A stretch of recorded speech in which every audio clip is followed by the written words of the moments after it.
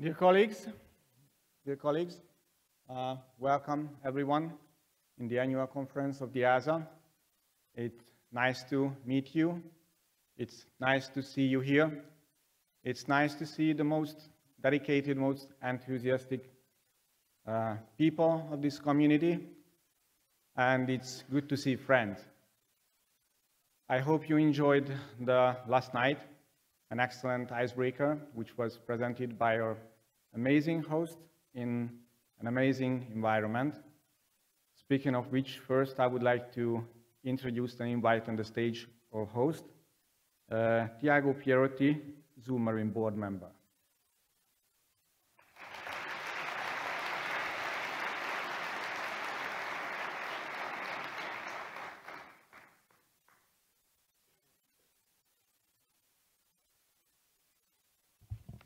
Good morning, everyone. It is early. I hope everyone had a strong coffee.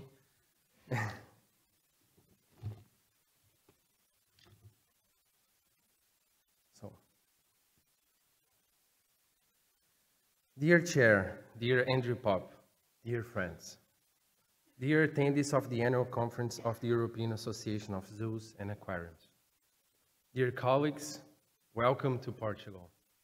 It is an extraordinary honor to welcome to the Algarve and to Zoomarine so many experts in so many remarkable technical and scientific fields.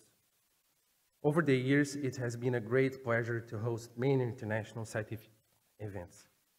Our very first being the annual conference of the European Association of Aquatic Mammals in March 1996, only 5 years after Zoomarine's opening. Since then, our team has welcomed almost 20 international symposia, workshops, and conferences. Today, shortly after a celebration of our own 20th anniversary, we couldn't be any more proud to welcome the 30th annual conference of EAZA. As I'm sure you already are aware, tradition will be maintained. An amazing and very intense conference. It's about to start. However, we tried our very best to make sure that you also have a very personal and memorable experience in southern Portugal and at Zoomarine. Needless to say, during the incoming 5 days, the opportunities to network, to learn, to suggest, to share experiences, and to grow as professionals are endless. My father and I and our team must urge you to try to experience the most of what the Algarve and Portugal has to offer. And you'll find that we have a lot of concentrated diversity, a lot of concentrated biodiversity. And please make sure to save some time to experience our delicious gastronomy, amazing landscapes, remarkable traditions, and indisputable hospitality. Such hospitality includes a visit to a very special dream that my father has been building over the last 40 years, Zoomarine Algarve. For you, our doors are and always will be open. Enjoy the day of the visit not only as professionals, but also through the eyes of fathers and mothers, or even through the eyes of a child, which you know is the best proof that we are on the right path. Feel free to ask, feel free to suggest any cooperation towards animal welfare, sound science, effective conservation, and engaging education towards sustainability. Zoomarine is Pedro's dream that came to life and form. It was born with strong foundations towards conservation, education, science, innovation, knowledge, and of course, fun. A special place where visitors can live those rare moments as a family that leave a mark not only that day, but to a lifetime, where people can learn to respect and protect our oceans, our planet, in a unique way, through love and respect, by respecting what you love, what you know, and loving what you respect. In a world that seems each day more human, nature, and emotional disconnected, where the artificial and the momentary seems to matter more or as much as the real and the long-lasting, where headlines are more important than facts, it is our mission to provide the opportunity to the future generations to learn in first hand, to experience the emotion of connecting to several species, connecting to wildlife, and connecting to our planet.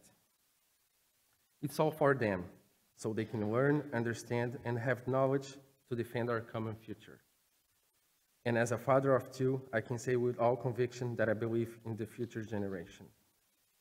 Next Thursday, you should honor us with your visit, and you might be able to easily understand why dreams are so important, and how dreams can change a city, a region, a team, a species, or even many species. However, dreams alone are not enough. We also need hard work. We need to cooperate. We need to envision the future and work towards it.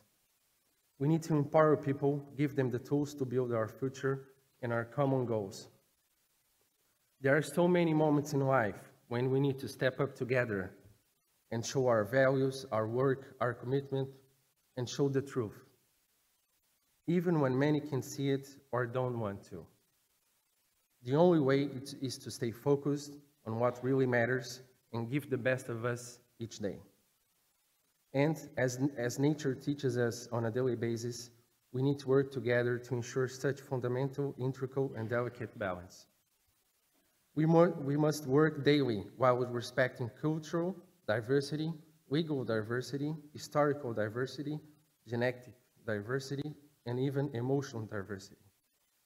Fortunately, for myself, for my family, and for all entire Zoomarine Algarve family, our path has been made much easier by a special man, Pedro Lavia.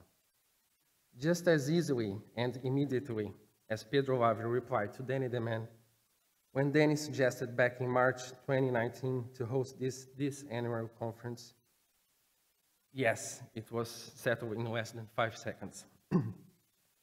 My father is the rock and the force behind many changes in our social ecosystem. For instance, when Pedro came to Portugal in the summer of 1988, legislation regarding animals was very different than it is today. There was a lack of knowledge, therefore a lack of respect and love. In 2002, there was still no rehabilitation center for marine animals in Portugal, either stranded or confiscated. That was just 20 years ago, when Zoomarine created the first rehabilitation center of its kind in Portugal. Zoomarine Portugal and Pedro Lavia changed that, changed many policies and behaviors, and many other things. What helped such changes were his values, his strength, his convictions, and his faith. I'm sure that everyone in this room, directly or indirectly, every day contributes to these needed changes. Yes, life is short but intense, and this is our mark towards the respect of nature and environment. Today, we are all here at the beginning of the largest annual conference that EAZA has ever hosted, because we also share a very important and urgent dream: commitment and cooperation. When one thinks of EAZA, we quickly understand that our DNA, just like Zoomarine's, has very important bases: commitment and cooperation, hard work, strength, determination, progressive values, and continuous development. In 2022, after a terrible pandemic, while facing a terrible war in Europe and already experiencing the tremendous unfair economic impacts in our personal and professional lives, cooperation, progress, and commitment seems to be more important than ever. The task ahead of us, as individuals and as entities, are tremendous. But if there is a group of committed professionals that can achieve great goals towards science, towards education and conservation, such group is the EAZA. It is us and our in situ and ex situ colleagues and partners. Our collective work in Europe and outside Europe has been the salvation of many species and many individuals. EAZA has created the foundation of many important new policies, new programs, and new zoological ethics. Zoomarine, in its humble but determined ways, has honored the dream of our founding father and developed many institutions, such as EAZA.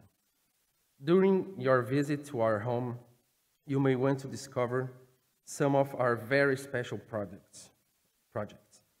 Our rehabilitation center for stranded animals, our programs to enrich and reforest the region by planting trees around the Algarve, our beach clean program, our EEPs and conservation programs like phalanges, with the goal to save endangered local freshwater fish. And then there are numerous other social dynamics. You, of course, will help us directly, as Zoomarine promised, and we will offer and plant 2 trees for each attendee at this annual conference.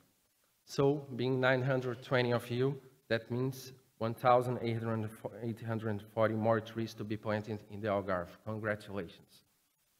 We have been working hard.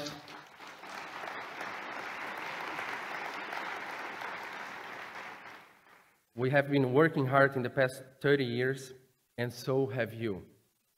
And my father and I promise that we will continue to work very hard in the next 30 years, and so will you.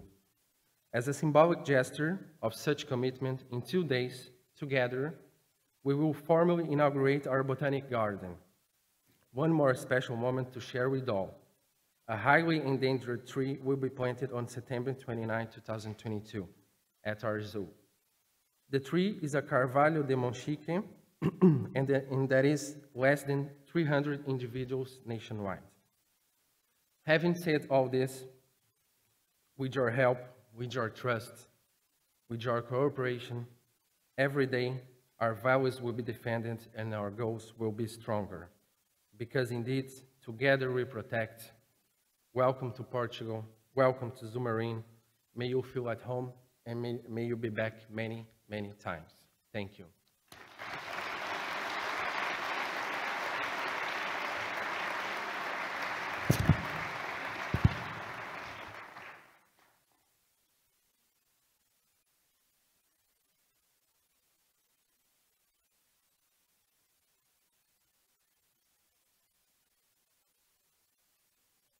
Thank you very much for the warm welcome.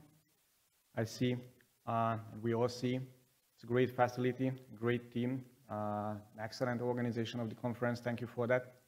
It's obvious that it was a big dream which came into fruition and you handled it like your baby, like your family. So thank you for that and congratulations. Let me introduce the next speaker, President of Zoomarine, Pedro Lavia, and we are going to see a video from him with a message. Dear friends, dear colleagues, good morning, buenos dias, bon dia, welcome to Portugal. My name is Pedro Lavia, I'm the CEO of Zoomarine, Portugal. I mean the many traditions, but one of the most many traditions is the COVID. Now I got it. Last Friday, I am home recovering. No have the opportunity to see you, but my son Tiago, representing my 2 families, Zoomarine and my family. I hope it's possible that I see you Saturday after the 5 days and give a big hug to all my friends. I'm very happy to have the EAZA meeting in Zoomarine in Portugal for first time. Welcome to Portugal.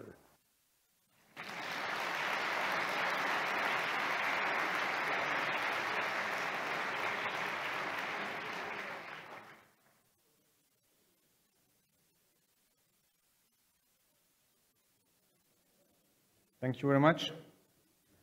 I'm sure we are also looking forward to see the President. Let me introduce the next speaker and invite her to the stage.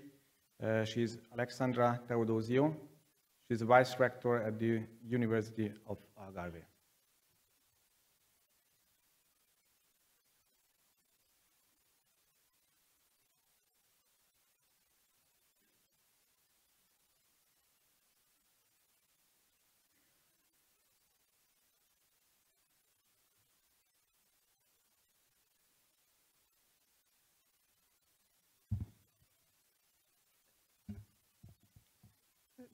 Bom dia a todos. Good morning all. It's a great honor to the University of Algarve be able to address some words to such a distinguished audience within the European Association of Zoos and Aquarium Annual Congress. I would like also to do a special acknowledgement to the President of the European Association of the Zoos and Aquarium, Endre Papp, the Executive Director of EAZA, Myfanwy, Griffith, the President of Albufeira Municipality, my friend also José Rolo, the Administrator of Zoomarine, Tiago, Pierotti, that we just were able to listen their emotional words, and especially also to Pedro, Lavia, and to my colleague and friend Vicente. Allow me a small introduction of the University of Algarve. We are a young university, around 42 years old. We are a medium-sized university, 10,000 students. And we are located by the sea with 3 campi, embracing the coastal areas, and some of our campi are also in protected areas with paths and itineraries among the protected areas, and also involved piece of art and nature. We are simultaneously an applied science and a research university, so we have an university campus and a polytechnic campus, and we are offering all types of degrees in the comprehensive higher education institution.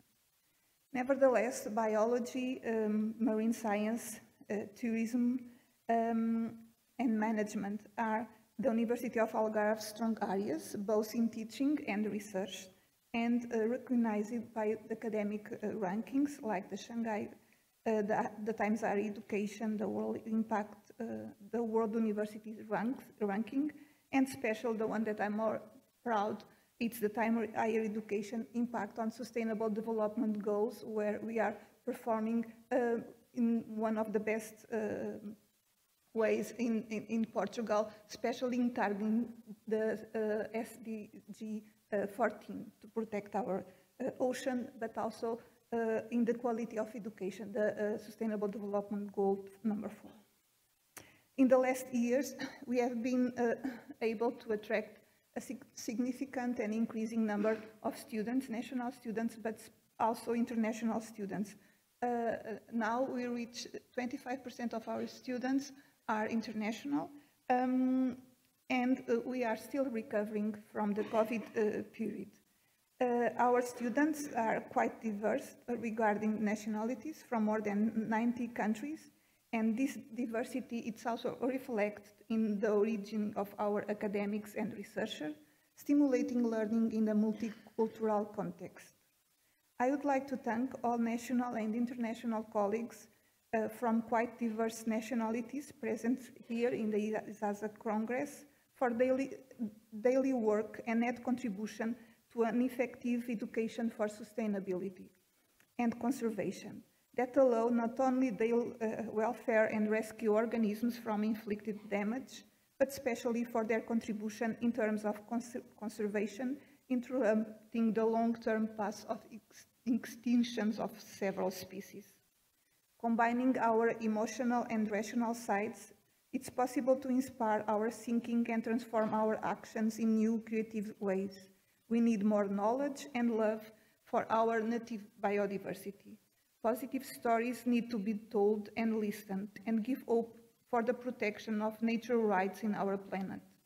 That will be also the way to protect the humankind from different threats, including pandemics. Despite decades of management and conservation efforts, we have seen limited progress in rebuilding nature, both terrestrial and marine ecosystems, from human-inflicted damage on the global scale. I think that association like yours and this event also will contribute remarkably to this goal. Our compassion towards the natural life that are suffering from massive tourism, overfishing, ocean acidification, coral bleaching, plastification, fire, storms, invasive species, and many others, will inspire us to help take action with a positive force.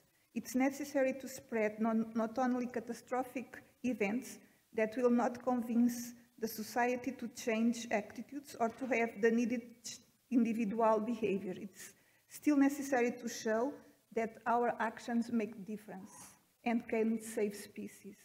This is the needed change to an Anthropocene that can be achieved in peace, with more justice, more prosperous society, which may have new cultures, different social orders, but we should never imagine in the future without our natural ecosystems and native biodiversity, emerged or submerged forests, microalgae, plankton drifting in the sea, megafauna walking in our mountains or diving in our seas. More informal education units, as the ones that you are, some of you representing here and as Zoomarine, or more formal ones as our education institutes such as University of Algarve. We have more than ever a key role in the capacity building for sustainability with a global ambition to impact with innovative also technologies to contribute to global and locally the sustainable development goals.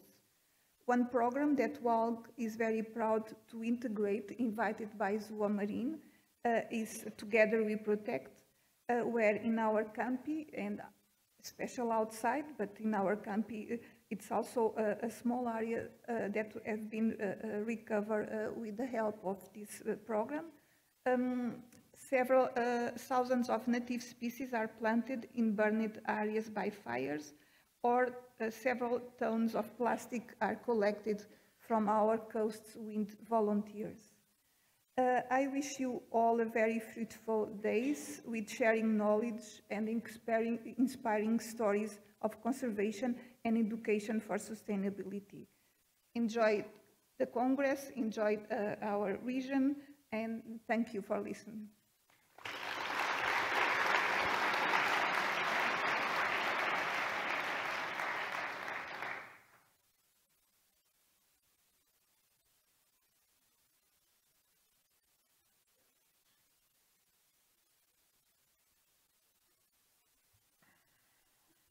Thank you very much.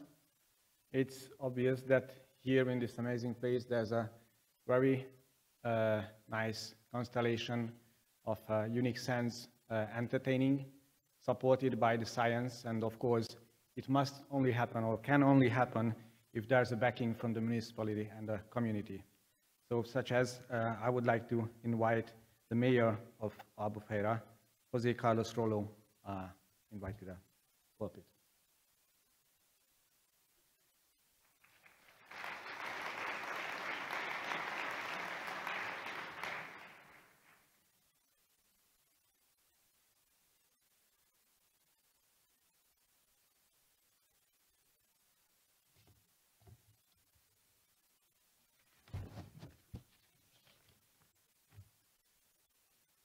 Need this.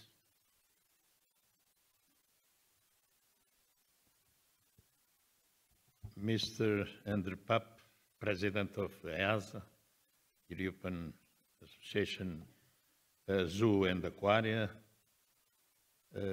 Mr. Pedro Lavia at home with COVID, Mr. Tiago Pierotti, Administrator of Zoomarine, Mr. Alexandra Teodósio, Vice-Rector of University of Algarve, Ms. Myfanwy Griffith, CEO of EAZA. Ladies and gentlemen, dear friends, good morning. Welcome to this conference, Parks annual conference at Albufeira. I am grateful for the invitation, which I am very honored, addressed by the Zoomarine administration to be present at this open session in front of such distinguished participants. I greet and welcome all participants in this conference. It is with great satisfaction and pride that we welcome you.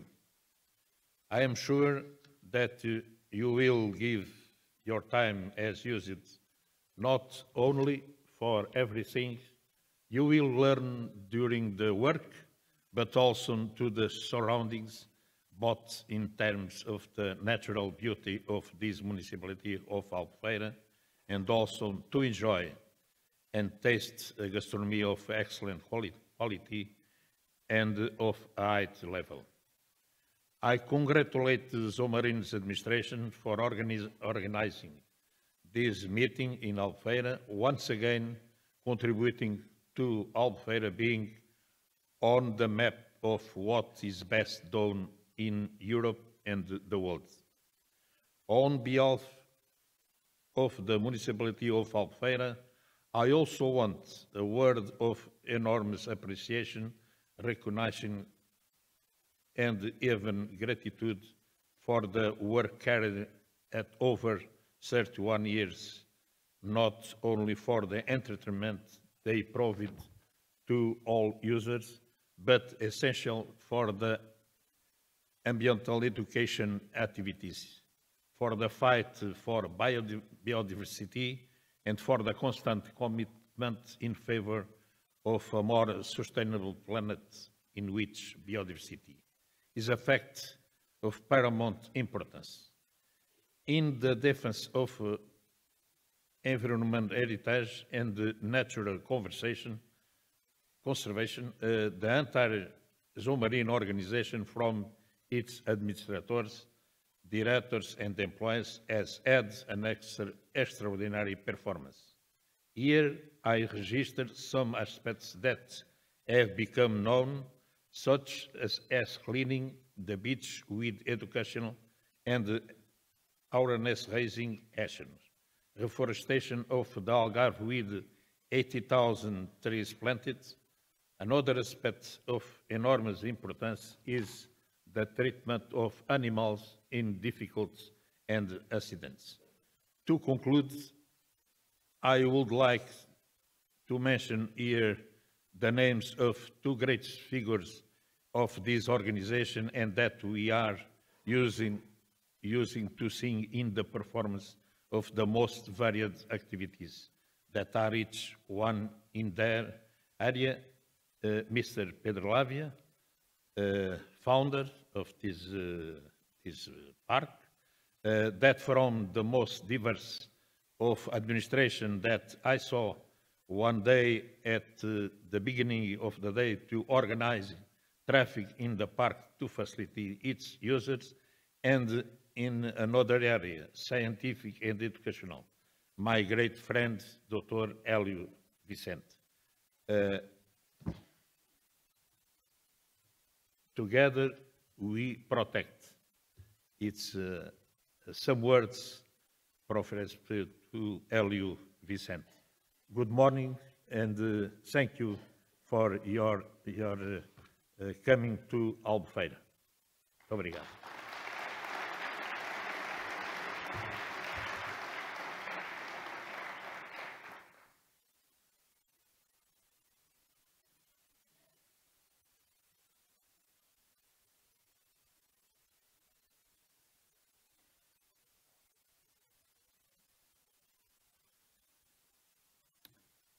Thank you very much. Thank you, Mr. Mayor. Thank you for the President, and thank you for the board members. Thank you for all the staff who are assisting them in organizing this conference. It's a great honor for us to be here and a great honor to be part of your dream. So thank you again. As we are over the introduction of the host, I would like to continue with some introduction. I don't know if there are first-time attendees in this room. May I ask them to stand up and just let us give them a warm welcome. Can you please stand up, first-time attendees? And feel yourself welcome.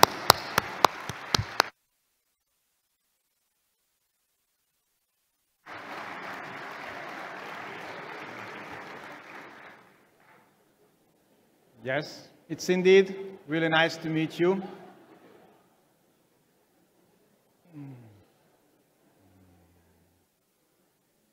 That's for us. And yes, if I may introduce myself, just because that's a privilege for me to speak here in this, to this audience for the first time in this occasion. My name is Endre Papp. I'm from Sosto Zoo, Hungary, where I'm a Vice-Director. I have the mindset of a veterinarian, so that's how I approach the zoo-related problems. But I had the privilege to work with the EAZA for almost 10 years. Positions like membership and ethics committee chairs, secretary, vice chair, so that's how I got to the position of the chairmanship. And as a chair, I'm intended to intensify the communication and inspire for more participation and more representation in all over the association. Actually, this work has been done with great success and initiated in the previous 2 terms by a previous chair. And so I just try to make the next step, and I want to really inspire getting involved. So I just want to inspire the smaller zoos and all those who hasn't yet been really represented or didn't find a way to be represented, just to inspire them to speak up and seeking ways and finding ways to let their voice to be heard. And as such, I would like to praise the work of the last president, since obviously we needed a leader for the next or the previous 2 terms. That was Thomas Kaufhaus. Thomas, if I may invite you to the stage.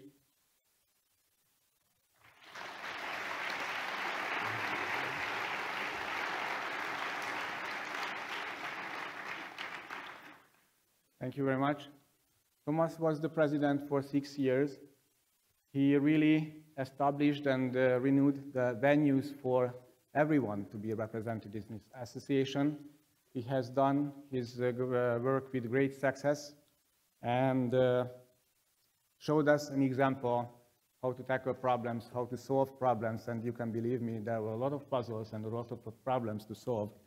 And since I know that Thomas will find new challenges, not in the association, but otherwise in his life, I wish you, Thomas, that you enjoy your time in the future without these hassles, at least as much as we were enjoying your work for 6 years.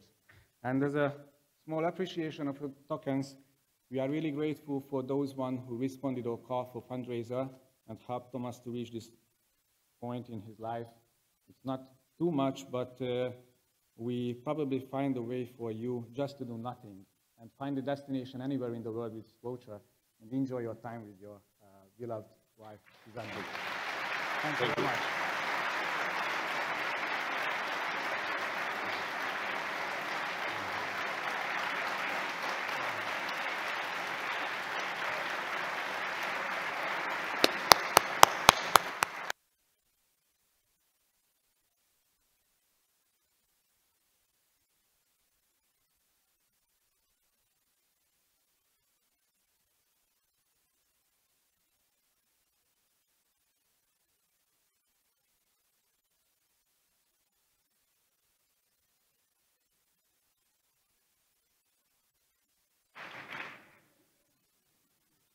Thank you very much.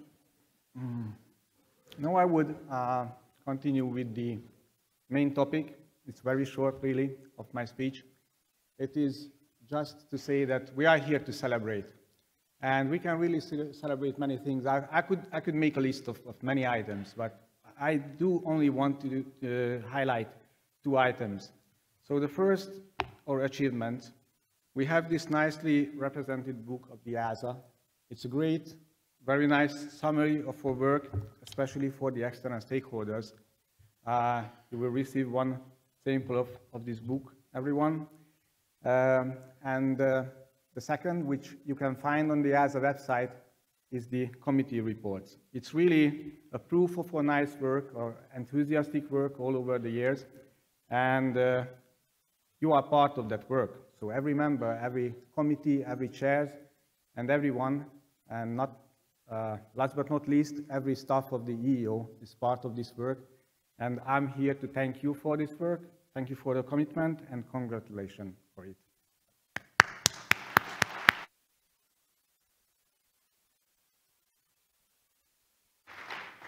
The second why we can celebrate is very simple, is the reconnecting. So after so many years working only online, it's really great, and I don't want to tell it why, I just seen the excitement in your eyes.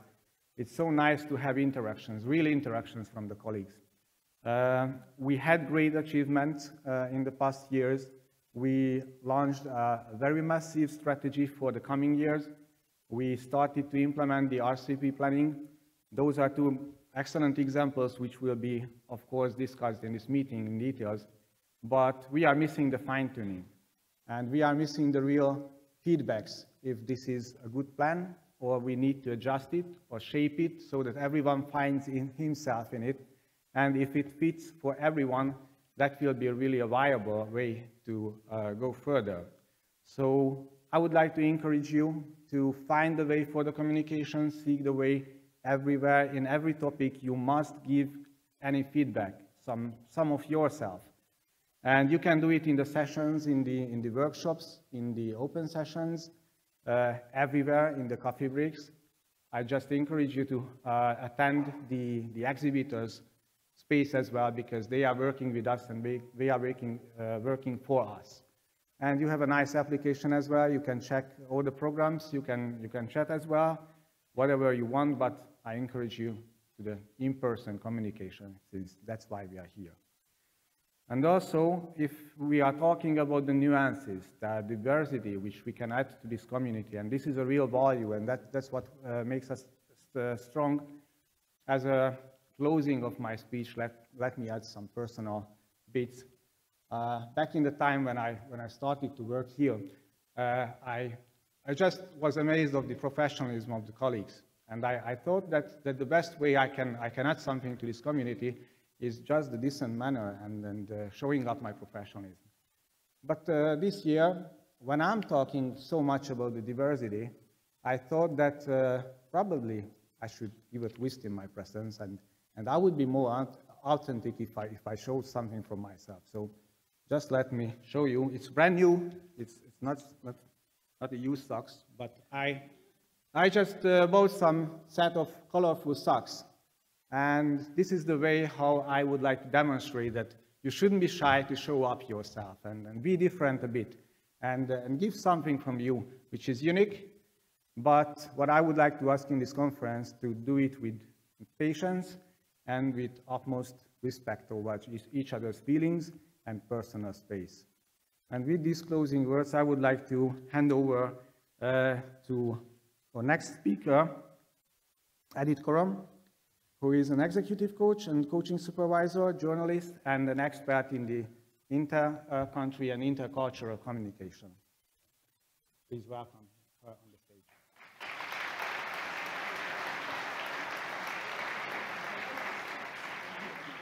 Cool. Okay, well, there is no doubt that you know an awful lot about animals, so much so that probably many of you could be on this stage instead of me and lecture about it. But what I'd like us to focus on is us as a human species, to look at how our human interaction, how we behave with each other, can have an impact on the animals who are in our care. And additionally, I'd like to introduce you to the fact that lots of these behaviors are actually culturally rooted.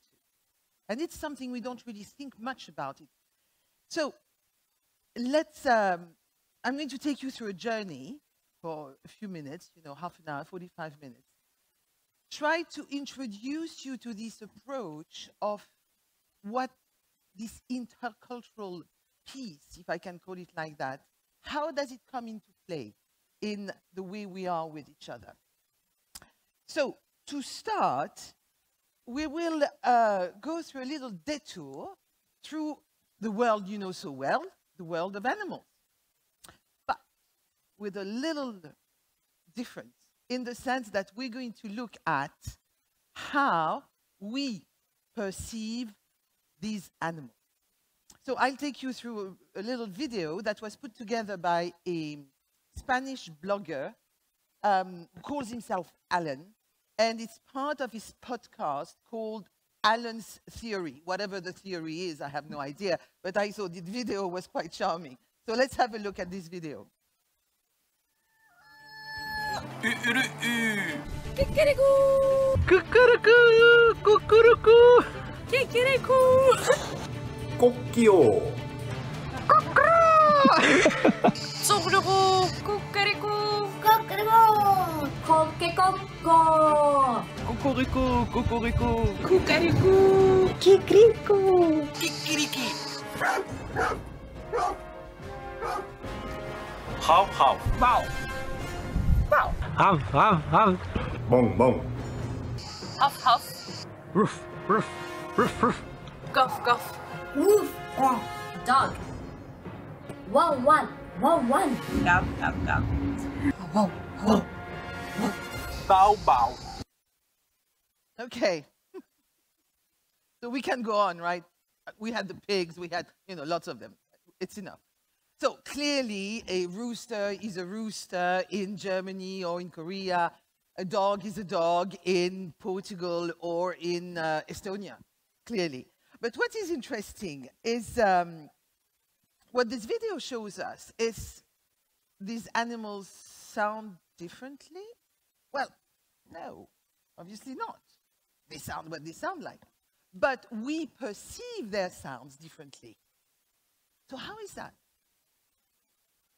It's quite interesting because finally you observe that our languages operate as filters. You might know that some languages have sounds, others do not have.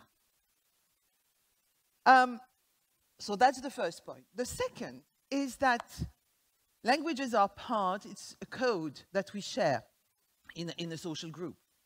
And it's our collective representation that has built through cultural transmission that tells us what the animal sounds like. For example, I was brought up in French.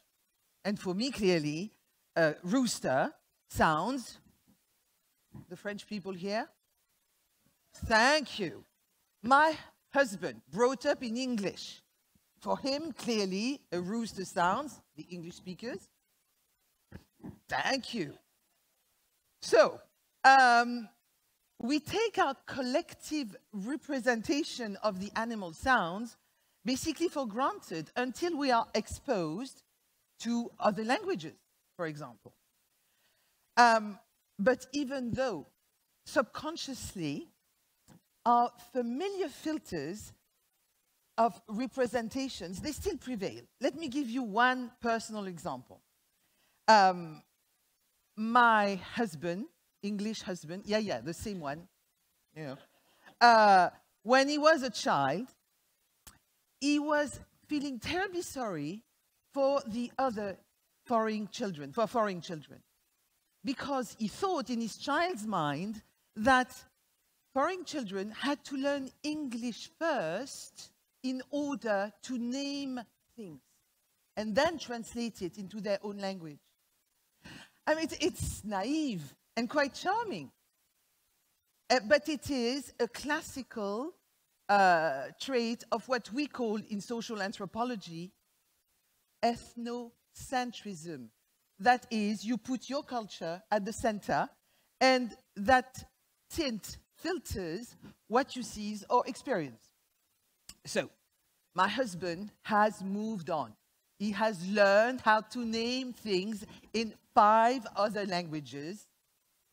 but he still gets his genders wrong in French.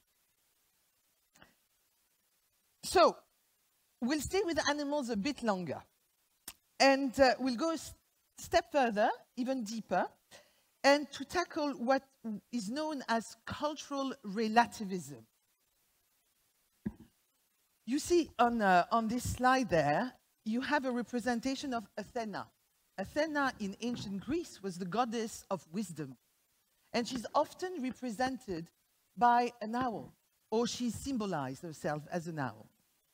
And in most Western countries, the owl has come to represent wisdom.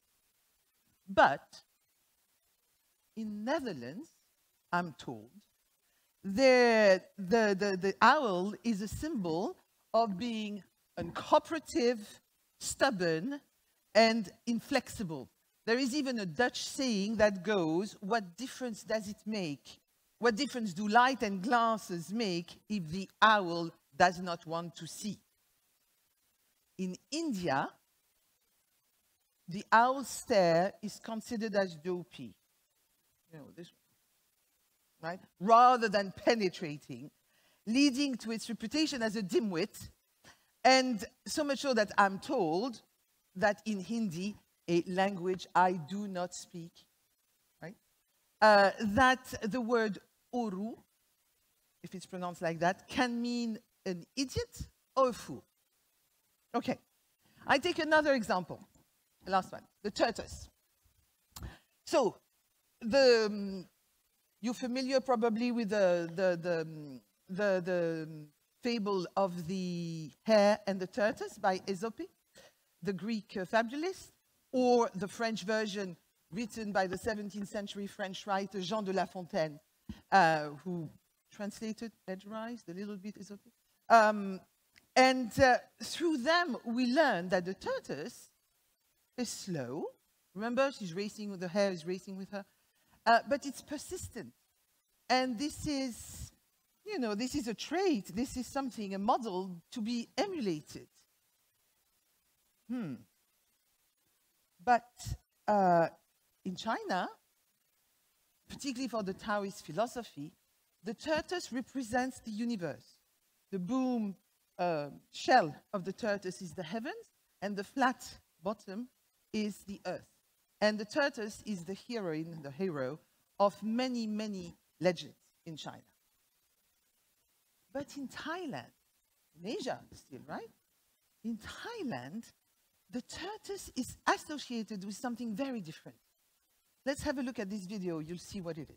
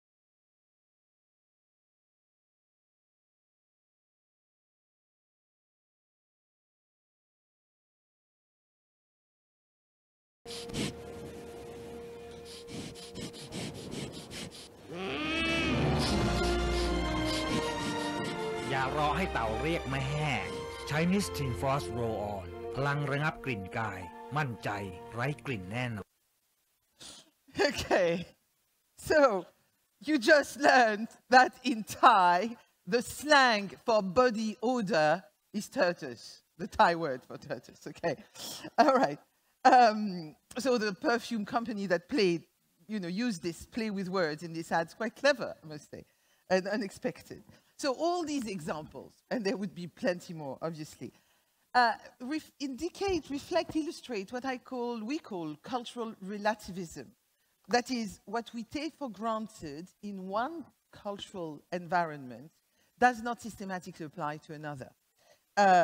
And the simplest example, have you ever tried to translate a joke? Most of the time it falls flat. Not because you're bad translators. It's just because the sets of cultural references that are implied in the joke don't work across languages very often.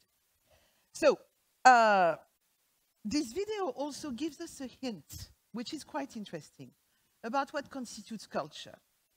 We all were, you know, teary-eyed, seeing the little turtles feeling lonely and crying, and then we all, you know, our hearts were reassured when we saw that she had found, you know, she ran to the woman, you know, thinking that she, how do you recognize whether a turtle is a she or he? I don't know. Had found a mate.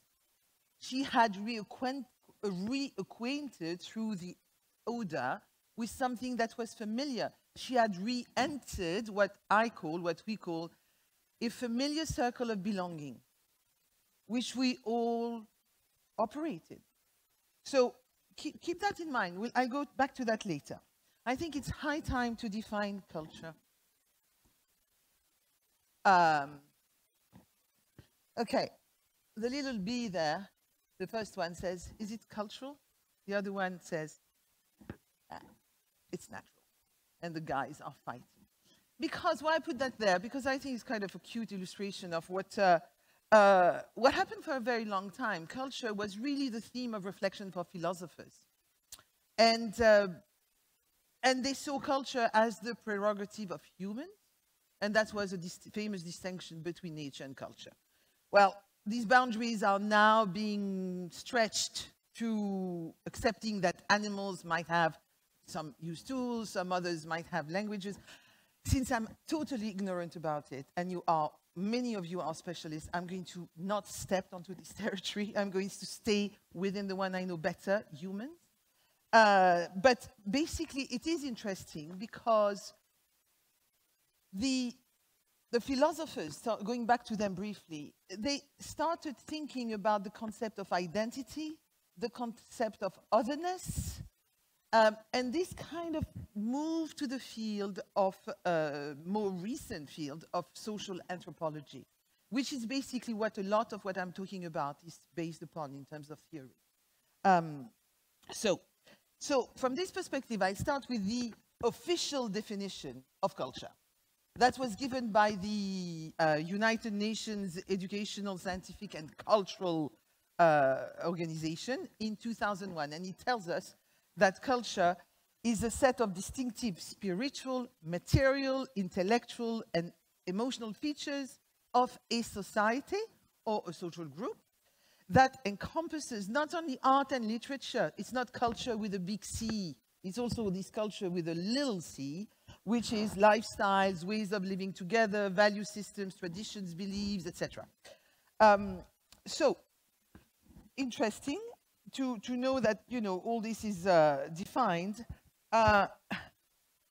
What maybe we need to go into very briefly, and I don't want to bore you with lots of heavy stuff, but what is interesting to keep in mind is that culture is learned.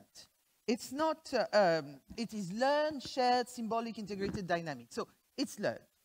Learned meaning what? It's not inherited, it's not innate. It's not a reflex, right? It's something you learn through experiences, being the family, being at school, being, you know, etc., etc. It is also shared. It's something we share in terms of a group. And one individual's actions do not constitute culture. It's your personality trait, but it's not culture. It is symbolic. We just saw it with the owl, for example, or the tortoise. These symbols are shared and understood by a given group. And it is integrated. And what does it mean integrated? It means that there are various elements, you know, they're connected elements. That is the very complexity of culture. Culture with a little c, again, is not something simple. And it is dynamic. In other words, it adapts and it changes with time. So, one little precision here. culture is not universal to a social group. There are always what we call deviants in sociology. There are people who are marginals, who are stepping outsiders, who are not inside, you know. And it doesn't mean a harmonious group always. Not everybody speaks with the same words in one given social group. But anyhow, so let me give you perhaps a shorter version, definition, which is, and one you'll easily remember eventually. It's the collective programming of the mind that distinguishes a member of one group or category of people from another. This definition was given by a fellow called Gert Hofstede, a Dutch gentleman who was a researcher on culture, and I go back to that in a minute, and he was one of the early theorists of the intercultural field, and the intercultural field, as you've understood by now, stems from social anthropology. So he wrote this, but I will give you maybe even an easier definition. Our brain is the hardware, culture, software. This one is an easy one, right? Oops, sorry. Oops. Voilà.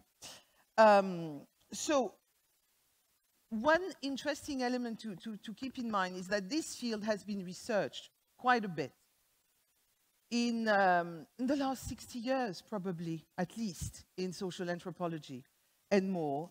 And one gentleman, I just want to give you his name and maybe recommend his book because it is still of such fantastic actuality, of relevance. It's Edward T. Hall, who wrote back in 1959, 60 years ago, a beautiful book called The Silent Language. And he is a kind of the founder, the pioneer of intercultural communication. Anyhow, what we've seen with the acceleration of globalized economic exchanges, people moving around the world much more, we've seen an acceleration of the research in this field as well. And by now, all this stuff I'm talking about is taught in universities, you have degrees in it, countless books are written, and countless workshops are organized in corporate world, and I work in lots of this, actually, particularly when I was in China. And I'm talking to you about it today, right? So it is of relevance still today. So people have built on the original work by Hall. This fellow Hofstede conducted his initial research in the 70s within the IBM company that was expanding at the time. You have really interesting people like Hampton Turner, a philosopher of management from Britain, and his partner, von Strompenaars, another Dutch gentleman, who have done interesting research on and on and on. But, you know, I won't go through all the list. I just want to say that this is a very rich field nowadays. The specialists still debate whether culture should be represented as an iceberg with only its emerged part visible, as an onion with lots of layers, or as a tree with, you know, deep roots and the fruit hanging. Well, we won't go into, you know, decide, you can choose, you know, which metaphor you want to go with. But what I find is that we can debate about the metaphors, but we observe it in our own countries, in our own companies, organizations, associations like you here, how we struggle to see, value, and hence a shared culture. How we fall back into the us, them dichotomy. How we embrace stereotypes, and how we point fingers at others, or as the Bible say, you know, you see the mote in the other's eye, but not the beam in your own eye. So I'd like to share with you one quote from Edward T. Hall, which I believe is key. He wrote back then, culture hides more than it reveals. And strangely enough, what it hides most effectively to its own participants. In other words, it's very difficult to be aware of your own cultural makeup. It's like the fish, right? The fish in in his little fishbowl. It's only when you take him out, you know, of his fishbowl that he's going to realize that he's missing the water in which he was. It's a bit like that for us. So, Hall, what does he say? He says that the first piece, the first building block in navigating these complex intercultural waters is developing your self-awareness, because there might be some misunderstanding there. So, what I'd like you to do from now on, from all these concepts, I'm going to develop a few more, I'd like you to apply this principle of self-awareness to yourself. And that is to step back and reflect and ask yourself where you stand. How do you behave? What are your cultural triggers? How do you define your cultural circles of belonging? When do you think us? When do you say them? Right? So, we look at this diagram briefly. We don't have to understand everything right away, but it goes basically in concentric circles, looking at personality, kind of what they call internal dimensions, you know, of your age. We know that there are cultural differences between age groups, right? They're even defined, the millennials, the Generation Z, the Z, you know, all this stuff. And people my age, you know, the baby boomers. Race, ethnicity, etc. Then we have the external, you know, whether you are urban, rural, whether you have educational background, etc., etc., whether you're married or not. What I'd like you to pay attention to, because it's perhaps of more relevance, is the external circle, which is the organizational dimension called here, which have to do with your field of specialty, the unit you work in, how senior you are, your work location, etc., etc. Because this is really interesting for us, because not only it gives us some clues about what could be your cultural, some of elements of your cultural makeup, but also it can tell us where you draw boundaries, where you feel comfortable. You know, obviously veterinarians, and don't take offense, veterinarians in this group here, can talk about veterinarian topics that they wouldn't be able to talk about with me, right? So communication is obviously easier in familiar circles. So, but beyond the differences, it will help you identify what you have in common. So, to apply, and the last piece, you know, of framing basically all this, is looking at what is called in the intercultural field the cultural dimensions. Because to kind of, to apply this piece of self-awareness, right, where am I, which is I just asked you to do, it's important to have some elements, some signposts that will help us find our way through it.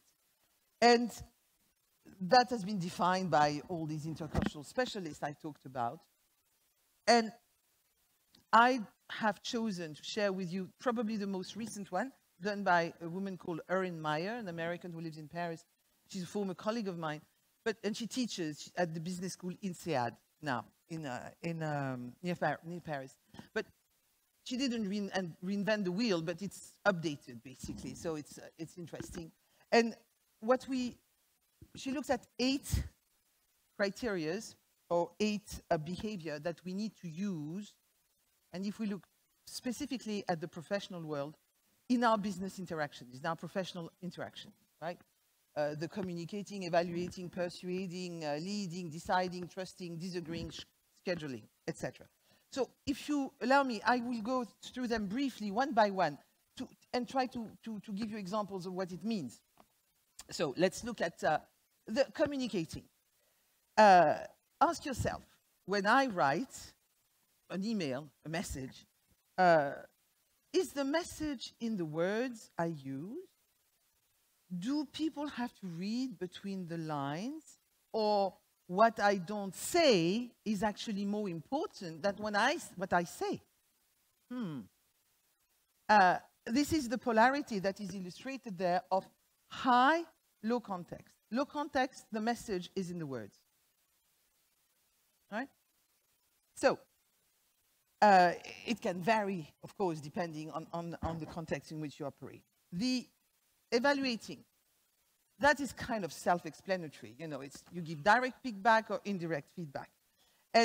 But let me give you one example, how it can be very confusing when you change cultural environment or you're dealing with somebody who comes from a different background. This is sort of a French woman I know, and as a French-educated woman, she was used to quite blunt feedback, because in France and French culture, and the French don't take offense, I'm French, so I can say it, we tend to see things quite negatively, right? The negative tends to prevail over the positive. That's the way it is.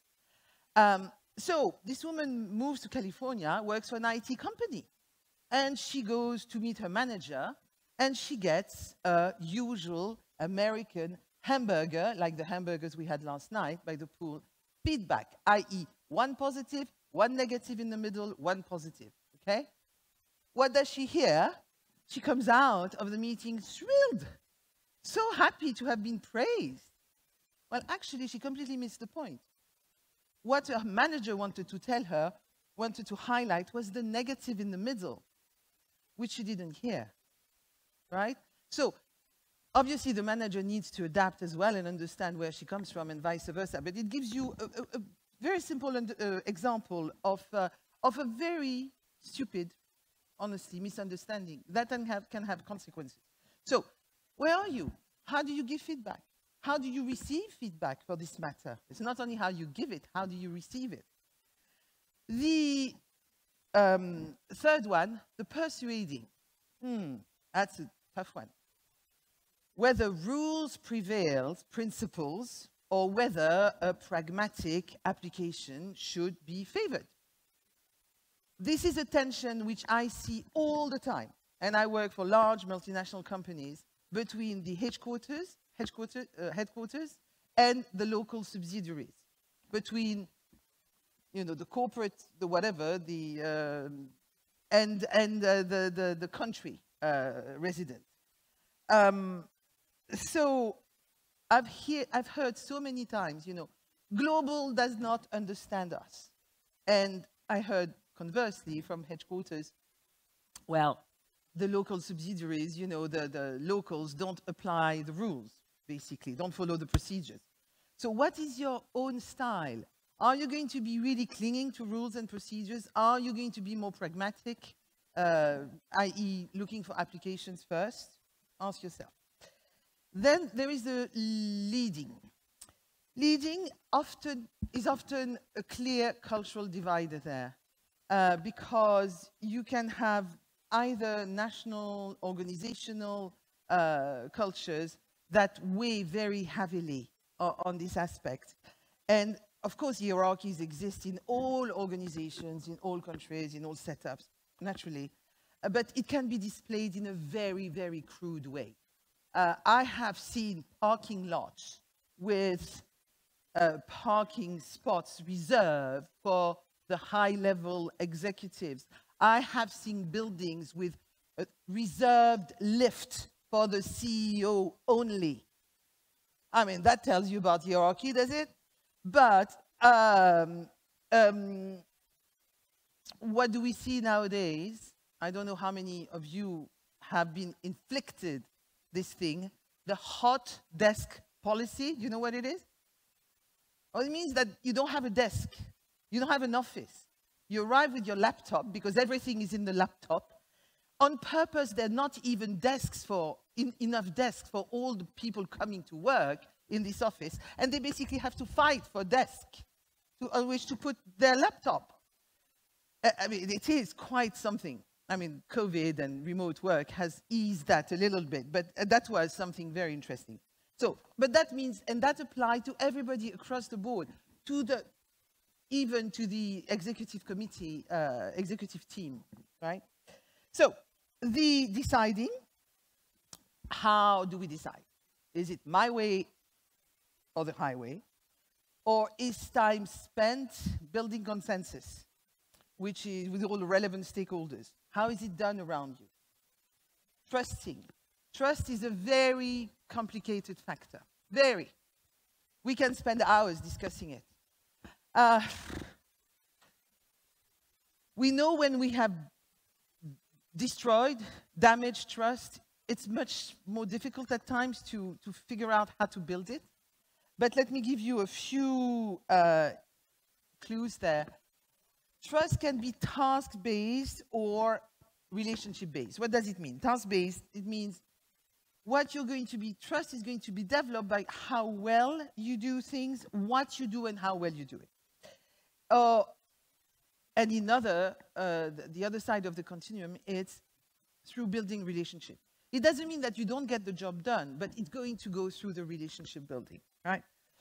And some cultures have a trust deficit. You don't start at 0, giving you the benefit of the doubt. You start at minus. So imagine, right? Climb back to trust level. And others, it's just based on you given, I give you my trust because you know somebody I know. Very simply. Okay. So the disagreeing, do we confront issues or do we let it go because we don't like conflict? What is your own style? How are you with this? And it becomes even more complicated if you bring into that the ingredient of hierarchy. Whom do you dare disagree with? Right? And the scheduling in the last one here is time seen, as sequential, as linear, or is it flexible? It has to do with respecting deadlines, with being on time at meetings, or allowing other priorities to interfere. This one is a tricky one as well because that can be also impacting trust.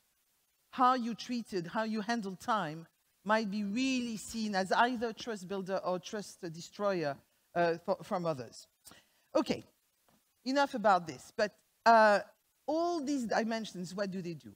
It's kind of, as I said, it's signposting. It helps us, bring to consciousness and put into concrete words what otherwise remains a little bit fuzzy.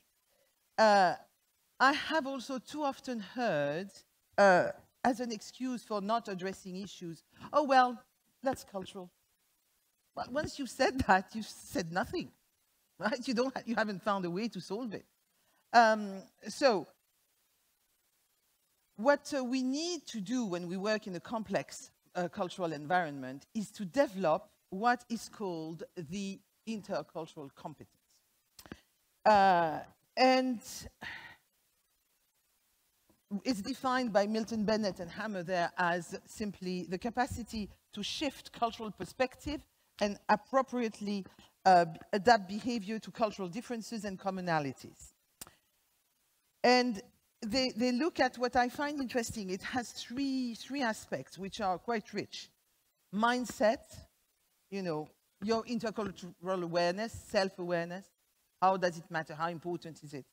Your intercultural sensitivity, meaning your emotional desire. It's not only intellectual, it's your emotional desire to be closer to others, to understand, to appreciate other cultural differences. And the skill set, which is how adroit you are at navigating these waters, and particularly having to do with how you communicate.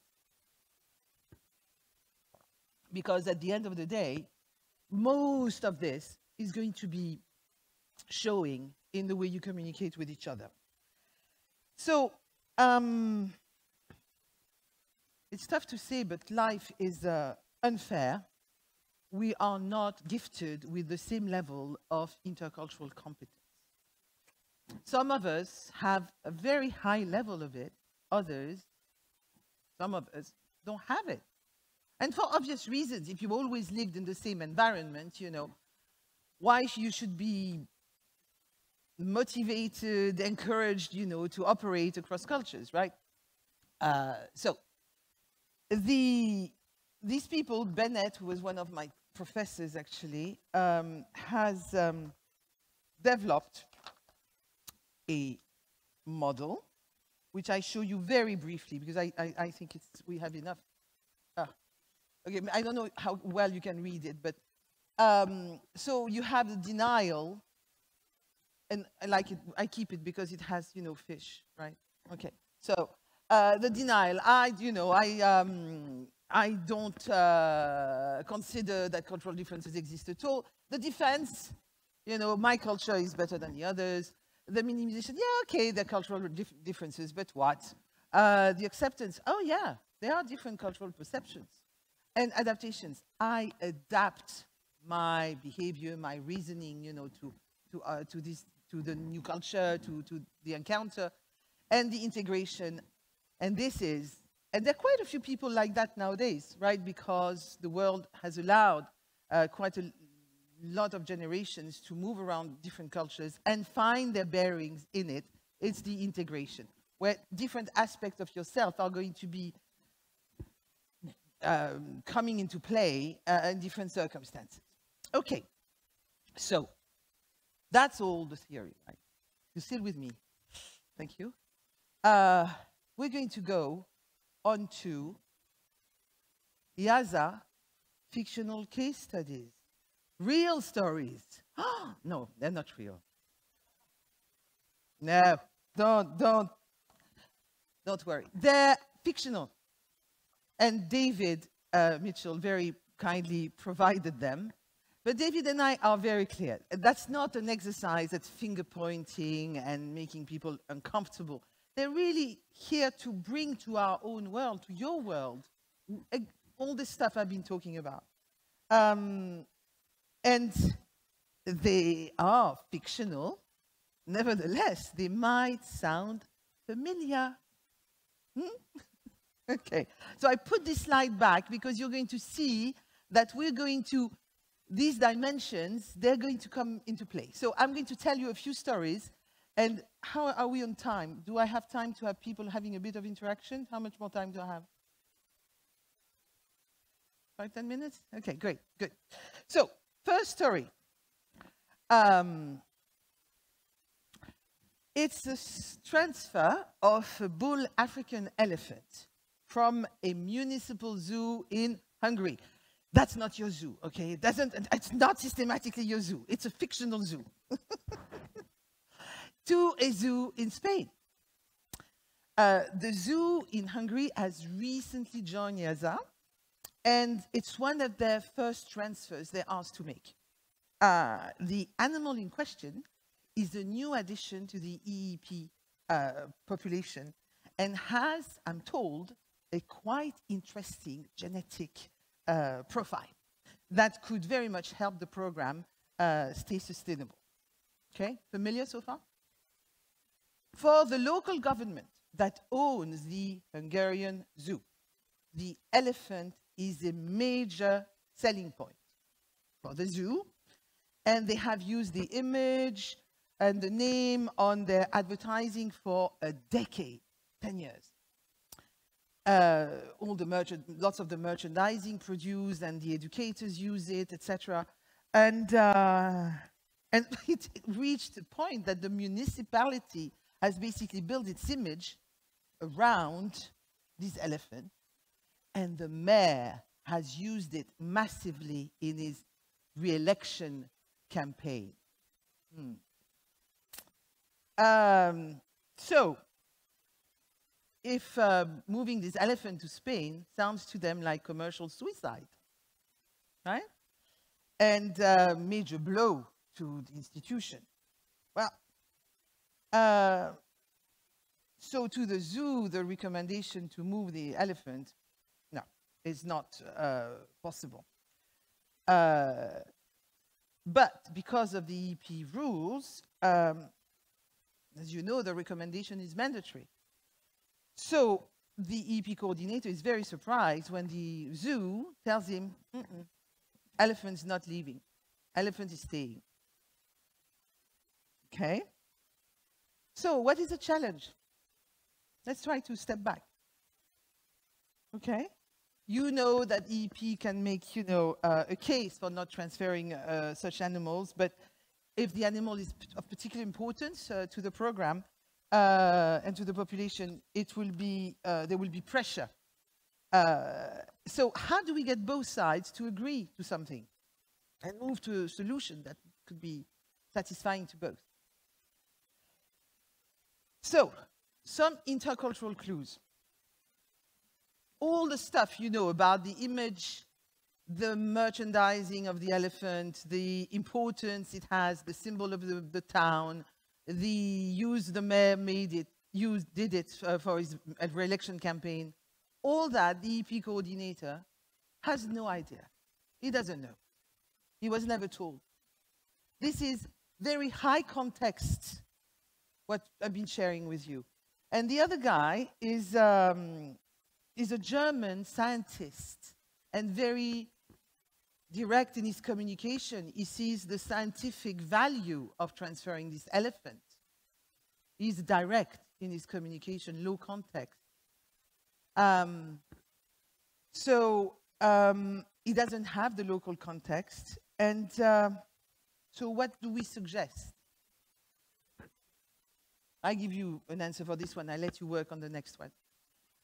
We suggest that to engage in a conversation with the mayor, because he's really the authority ultimately, and if he's willing to talk, and praise his contribution, and basically flatter him about, you know, how he's been working for animal preservation, conservation, and tell him, you can tell this story, you can even tell the world that you're the one who made this transfer possible, and you are contributing to elephant preservation. That's a good story to say. And if the mayor refuses, the EP can always find another elephant. Okay? So that was the first one, and it had to do with communication. But you see the missing, the subtext, right? The second one has to do with evaluating. It's a British EP coordinator for tiger who speaks with a French zoo animal manager. The French zoo has announced the birth of a white tiger. As you certainly know, white tigers are very inbred, unhealthy, not very interesting for conservation. And as such, EAZA does not allow actually members to breed white tigers deliberately. But it is recognized that animals can mate and they can, you know, breed by accident. Back to our story. The British EP coordinator is furious. And he writes a letter, a strong letter, to the French zoo animal manager. And he says, and pay attention to the words. Pay attention to the words. It's very unfortunate that this has happened. And the manager, he said, he adds, should think carefully about how he manages the animals in his care. The manager agrees. And in his own words, the manager says, I will think carefully about the management, about the animals, the white tigers in my care. Okay? 2 years later, guess what? Another white tiger. Okay, and this time, okay. So we pause for a moment. Very unfortunate. Thinking very carefully.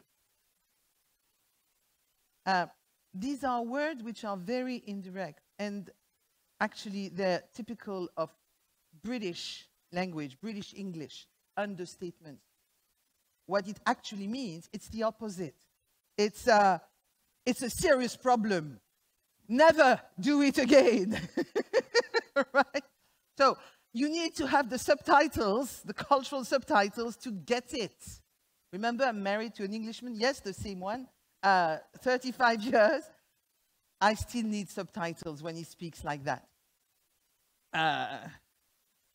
Okay, so what about the French guy?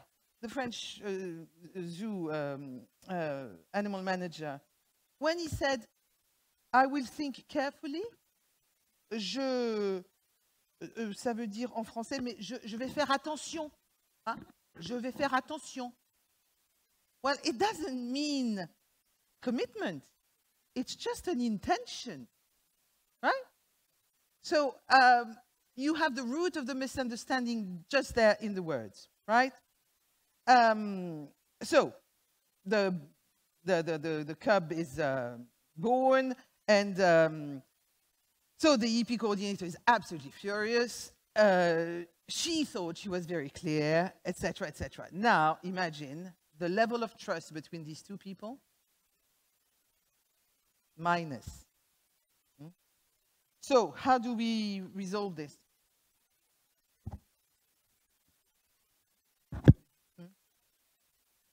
Sorry? Kill them. Yeah. Well, what happened there is, you know, probably no nice resolution there because, well, there are rules, you know. The motivation is very unclear. Was it done on purpose? Because he's, sorry, yeah?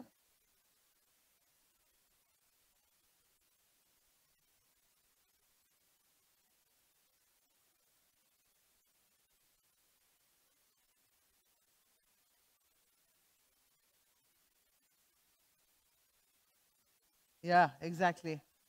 Exactly, thank you. But what happened eventually? Well, EAZA is going to say, you know, the French zoo is going to be reprimanded, right, in this case. Okay, let's move to a case, and I leave you to talk, because I think we have very quickly. We move to China. China is dear to me. I lived there for 10 years. That's where I met David Mitchell. So, we're back in the People's Republic of China, and we are in a field conservation project, which is working to restore the habitats of a rare species of pika. And thank you, I had to Google it. I discovered what it is. Now I know something. The local municipality is involved in this project, naturally, because all the right stakeholders have to be involved, as this IUCN one plan approach requires. So I'm being very low context here, you see, even for those of you who know, right? It's an approach to conservation that says that everyone who will be affected should be involved. And then it has a much higher chance of success. So the zoo team is looking for consensus across the board to make sure that the project works. And that there are no conflicts with the local herders.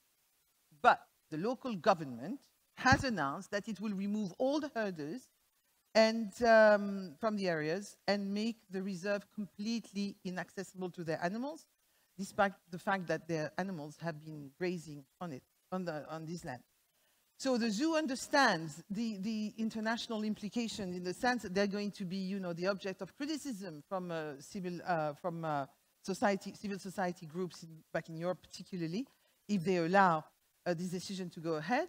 And they need to find a way to persuade the local government, the governor, about this. So, what is at play here? Think about it for a moment.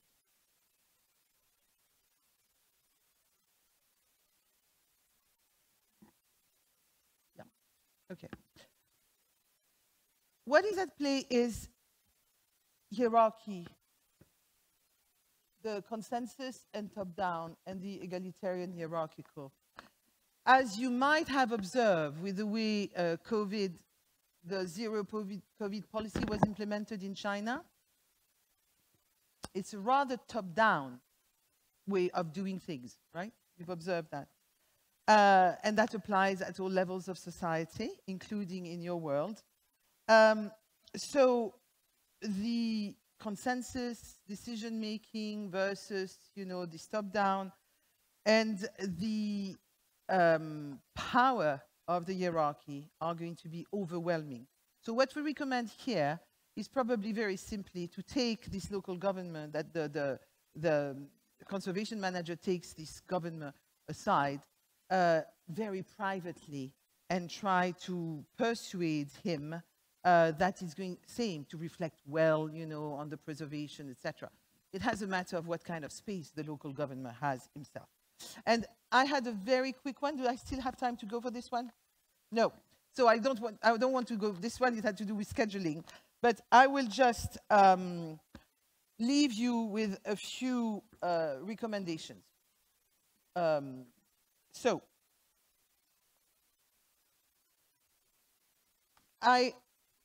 just to recap a little bit with a few things I've said. This is just the beginning of an exploration, right? And it takes a while to think in these terms, but it certainly proves useful, particularly working in such an international environment.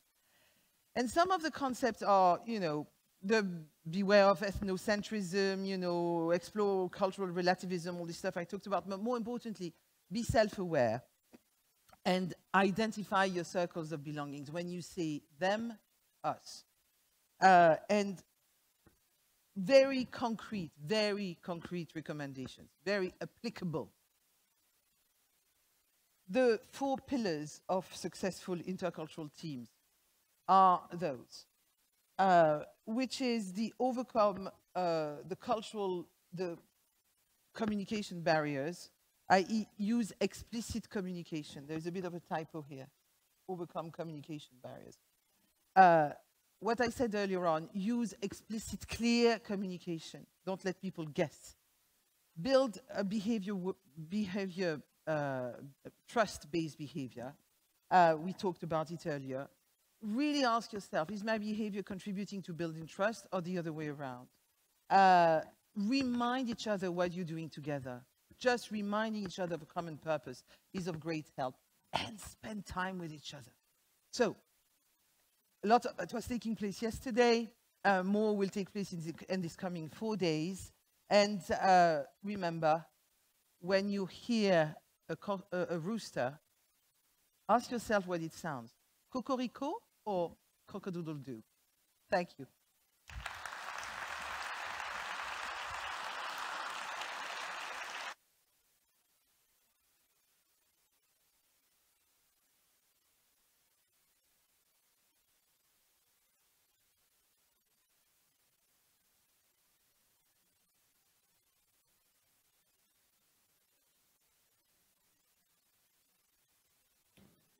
Thank you very much, Edith.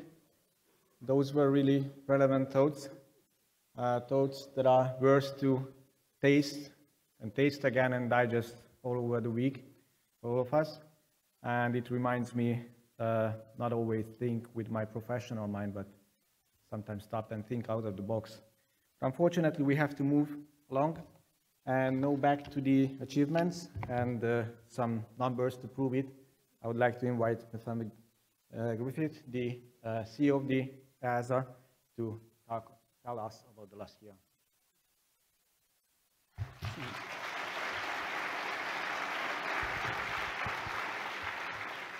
Super. Well, I am so happy to be back here. As you all know, when I get excited, I do tend to talk a little bit fast, and I'm aware, because of Edith's beautiful presentation, we have to manage our time flexibly. But I'm going to have to try and speak slowly, but pack a lot in the next few minutes, because boy, have you all packed a lot in the last year. It's definitely my privilege to present these updates on EAZA activities, but very much it represents the work of our community, our EAZA culture. Definitely I have a lot of things going through my head after the presentations we've already seen today.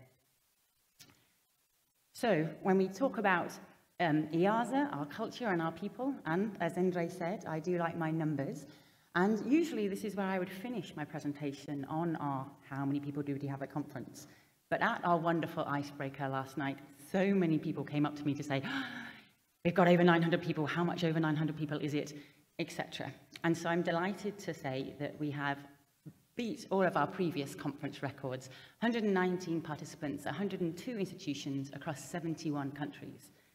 And considering we have EAZA members in 48 countries, to get sort of, nearly double that in representation here today is just a fantastic testament to the work that we're doing, to our desire to be together, to learn together, and to grow together. So thank you all for attending, and I really do very much love these numbers. And as I said,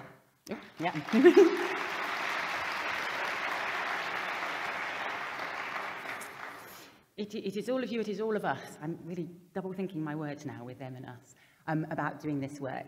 And that work is centered around our EAZA strategy. And we've agreed our new vision of being progressive zoos and aquariums, saving species together with you. And my presentation today is structured around the strategic pillars that are helping us achieve this vision together. And those 5 pillars are represented on the screen here, and I'll talk through the work in our different areas. When we look back at our strategy, we had just entered it from 21 to 2025, and we look at the progress that we made in our very first year. And indeed, you know, kind of coming out of COVID, but there was still quite a lot going on in 2021. We can see we managed to achieve some of the things we planned to do. An awful lot of orange in there because, of course, our targets are over that strategic 5-year period. And a little bit of red, really identifying those areas that COVID kind of stalled us on our progress. Or, as Endre was saying in his presentation, some fine-tuning needed. Maybe this element of the strategy wasn't quite right, or it took more time to develop. We needed more input. And so again, just to represent that across those 5 focal pillars, you can see some good achievement across all of them, a little bit of areas we still need to work on. And definitely as we come into this year, we're continuing working on that strategy, and this time next year we'll see much more green in there, and hopefully much less red as well as we progress on. And in terms of the people that are doing the work, one of the other things that the sort of easing of COVID restrictions enabled us to do was to start our screenings again, to start assessing both new and existing members against our standards. So we were super excited and thankful to everybody that welcomed us into their institutions or acted as screeners as well. We do have some new members in terms of those joining EAZA, in those temporary member categories, temporary members under construction, some temporary members that have made full membership, so they've really made those improvements that we requested and are meeting our full standards, so we welcome them in, and indeed 2 new corporate members as well. And I'm aware that we have a backlog of new members waiting to join EAZA, which on the one hand I think is fantastic. It's great that we have more people wanting to join our community, but on the other hand I'm going to have to ask those new members to be a little bit patient and understanding, because what we really want to do is catch up with our EAZA accreditation programme. We had our cycle to get through screening all of our existing members, and that's our priority for us. It was put on pause for the past 2 years, but boy, have we ramped up that process again. In the last 12 months, we screened 24 existing members, as I said. That's been our priority, and we've got 14 screenings planned for the October to December period, so lots of EAZA screeners and rapporteurs visiting you in your institutions. And this has meant our new deadline for getting all of our existing members screened is by the end of spring 2024. So we're looking to be on track to meet that target.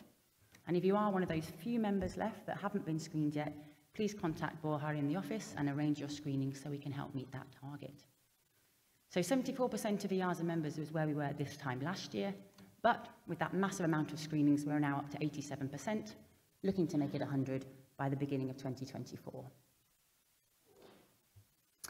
And, as we say, I like my numbers, so this is just a breakdown of where we sit at the moment.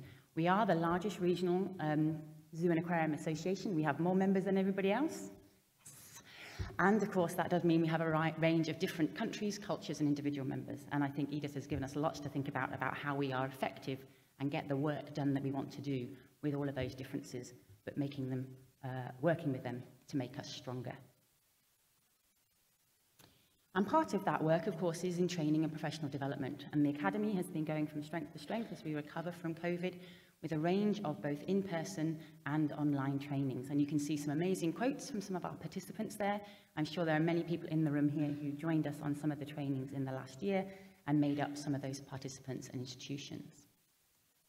Looking forwards, we have a range of different training events going on across all the different areas of our work, from conservation education to programme management, to exhibit design, etc. You can see the range of different topics on the screen, and you can find out more about these courses online. Also, of course, the one thing, well, not just the only thing, but one of the many things COVID gave us was this opportunity to transition to doing more online work. And so we have a range of online and self-paced learning as well, and again, across a range of topics, from Canva, which is about communication skills and presenting on things a bit more jazzy than my PowerPoint, but also welfare webinars, and I'm super excited and very, very proud of all the work that's gone into creating the self-paced animal welfare assessment training module. Just watch our communications for the rollout of that, and this will be a great resource to help everybody learn about what animal welfare assessments are, how to carry them out, and that you can do in your own time and at any level within an organisation. So congratulations to everybody involved in that, and we'll be excited to roll it out soon. Focusing in on that first focal area there, in terms of leading in zoo and aquarium animal management and care, I just wanted to pick up a few highlights of the amazing amount of work that's gone on in the past year. And one of those is our best practice guidelines. We're just adding to these continually all the time, and I'm so impressed with everybody who is doing all the great work to create these best practice guidelines, and of course making them freely available. So we're not only supporting our EAZA membership in understanding and caring for animals that they look after, but also every other zoo aquarium or interested person out there. And you can really see the range of species here as well, and that just demonstrates the breadth of expertise that we have in our community. So congratulations to everybody involved in those, and we're even doing revisions and updates, because as we know, nothing stays still within our world, and we have to update on latest scientific advances as well. A large part of this focal area is around our population management planning, and that starts with our regional collection plans, or RCPs. And again, these are continuing to grow from strength to strength, with more RCPs being published and made available. These are in the member area, and you can see on the screen there the range of ones that have been approved and the workshops that have been held, and those reports are coming out. So these RCPs are an amazing process to identify which species we should be keeping in our EAZA members and why, really making sure that we're meeting that saving species element of our vision, thinking about what capacity we have, how we can do our best to look after the species in our care and their wild counterparts. And once that RCP has been approved, we move on to the next stage, and that's looking at the specific EAZA ex situ programs, or EEPs, within that RCP. And then this then digs down into the specifics of those programs and how they are run, and looking at the specific roles and goals for those programs. And again, just a few examples of the many new style EEPs that have been approved in the last 12 months. And again, a lovely range of species. Just like Edith had to go away and look up what the pica was, I was like, what are these tooth carps? What are these pupfishes? There's an amazing range of species that I got to learn about as part of these RCP processes and EEPs. And you can find out more about those updated in our e-news to tell you which of those programs have come on board. And so as we are transitioning through this population management process, we're seeing more and more of these new style EEPs being developed each year. We're up to 449 of those now, and we're seeing fewer of the old style EEPs and ESBs. So within the next couple of years, we won't have the old style EEPs and ESBs, we'll all be in new style EEPs. And the element of these EEPs are that they are fit for purpose for the species that they're there. So we've moved away from a one-size-fits-all to really thinking about what's needed to conserve that species, to manage it in our care and support wild conservation efforts as well.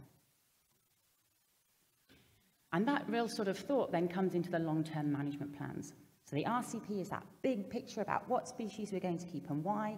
The EEPs is saying, okay, well, how is that program going to be structured? And then our long-term management plan is the real sort of 4 to 5 years of what we're needing to do to achieve those roles and goals. And again, a really good range of these long-term management plans that have been completed. You can find them on the member area, and new ones coming out all the time. So if you want to know more about, what are the plans for that species within your zoo or aquarium, what we should be doing, are we growing the population, are we not, and why, you can find all that information in the long-term management plan.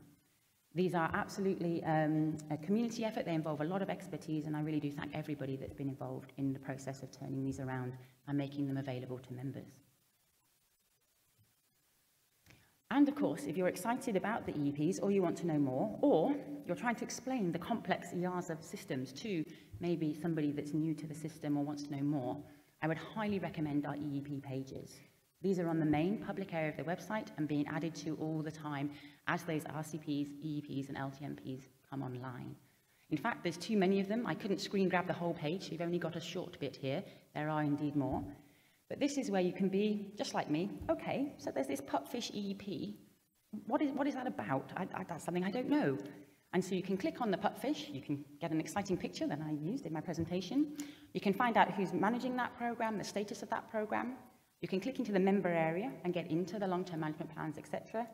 Or you can scroll down the page, and there in the public view, you can see the identified roles and goals that we have for that species. And these vary depending on the different EEP. As I said, it's what works for that particular species. What are the identified roles and goals it has within our collections? And so this is where for the pupfish, it has some direct conservation roles and some indirect ones. And as I said, they're different for different species, but it's great for explaining why we have those species in EAZA members. And then further down that page, you can find some more specific information. For For example, within our pupfishes, it's not just a single species, it's a range of different ones that we've grouped together in that program. You can see some of the other publications and partners that we work with. So I highly recommend having a look and publicising these EEP pages if you want to find out more about some of those program species that we have, or indeed explain our work to other people as well. And moving from the animal to its genetic elements, the EAZA Biobank has continued to also go from strength to strength. Thank you to everybody that's been collecting those samples and sending them into one of our 4 biobank hubs so that we're able to have a really good genetic representation of the species in our care. We've done a lot of communication about the biobank, and hopefully you are all aware of it by now and know how to collect those samples, how to send them in.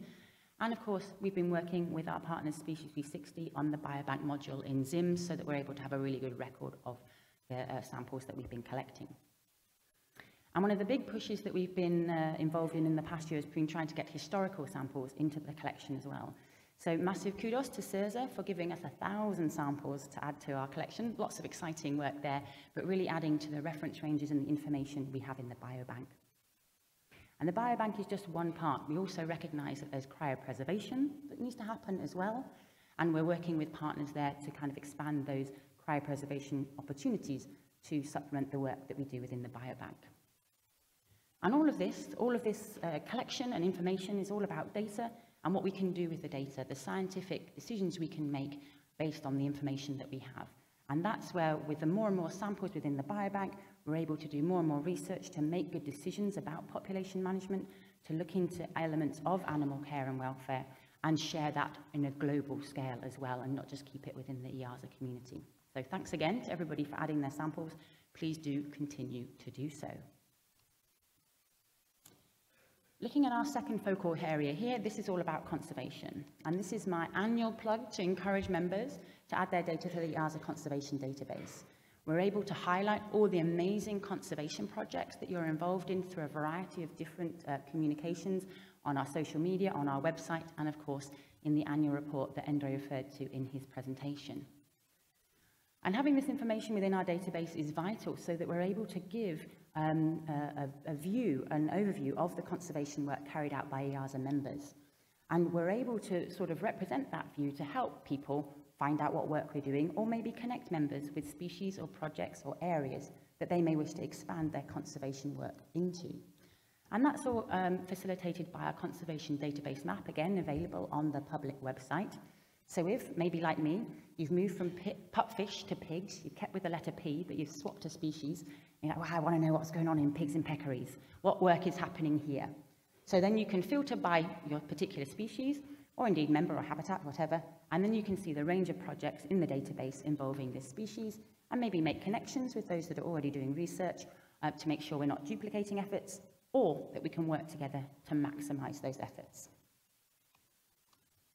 And all that information we can collect together in these infographics, an amazingly valuable tool to demonstrate to stakeholders, to other interested parties about the conservation work of EAZA members. And so this is where we were with the 2020 data. We always add the data from the year before. And so we recognise that in 2020, well, that was COVID times, that was tough times for everybody. So we did see a really good amount of conservation work going on, but it was a little bit of a dip on the year before. And this is where we expected 2021 to see a bit of an increase. And I absolutely know that conservation work is going out in our EAZA members there. However, I think 2021 also brought a lot of still lag of COVID times and difficulty with staff times, because what we see is a slight decrease in members adding data to the conservation database for 2021. And that, of course, brings down our overall numbers on species that we're working with, partners that we're working with, money committed. And so this is where we see a dip in 2021, but I feel it's because we haven't had enough members adding data to the database. And so this is where I kind of glare out at the audience, congratulating everybody that has added their data, but having a bit of a firm stare for those that haven't. We really do encourage you to add your data to the conservation database. As I say, I know the work is going on, and I know there can be some time implications to adding the data, but without it, we're not able to put this information together. We're not able to demonstrate the amazing conservation work that's going on in our community. We're not able to connect people to the conservation work that we're doing. And that's a kind of a failing on our part. So I really do encourage you to add your data to work, to go back to your institutions and speak to your colleagues about how they can add data, how we can support you within the Executive Office to add data, so that when I'm standing here this time next year, we see a massive increase and really representing the work that we do. Because we're also able to track that work over time in infographics like this over a 5-year period. You know, when we're in our strategic period now, we have our new vision about saving species.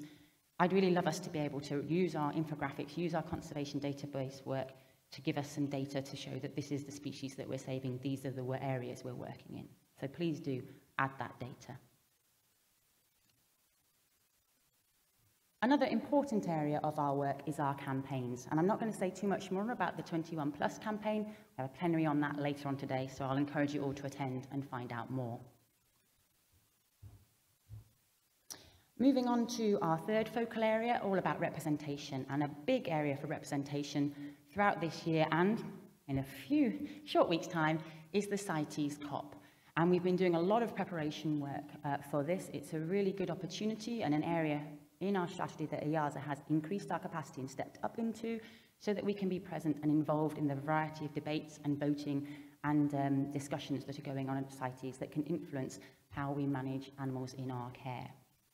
And there's a lot going on, and I just wanted to highlight one of the particular events that we're extremely proud of is our side event that's going to be all about songbirds. Those of you in the room will remember about our Silent Forest campaign and the importance of songbirds and supporting their conservation. And this work has continued on after the campaign with this special session at CITES, where we're going to highlight and encourage the listing of species so that they can have greater protection under CITES legislation. And those listing processes are also informed by the work of our tags as well, in terms of which of the species do we feel have the right information, need most information. So an absolute big thank you to all of the tags that responded to our requests for information on your species to help us inform EAZA positions on the listing processes. And so some of the key topics and activities that we're going to be involved in during the COP are discussions around the trade in live African elephants, a lot of work about purpose codes and acceptable and appropriate destinations. These are all elements about how you define a zoo. Is it conservation work if animals are moving? Is it trade, etc.? So a lot of really important stuff that's vital to the smooth running of our community.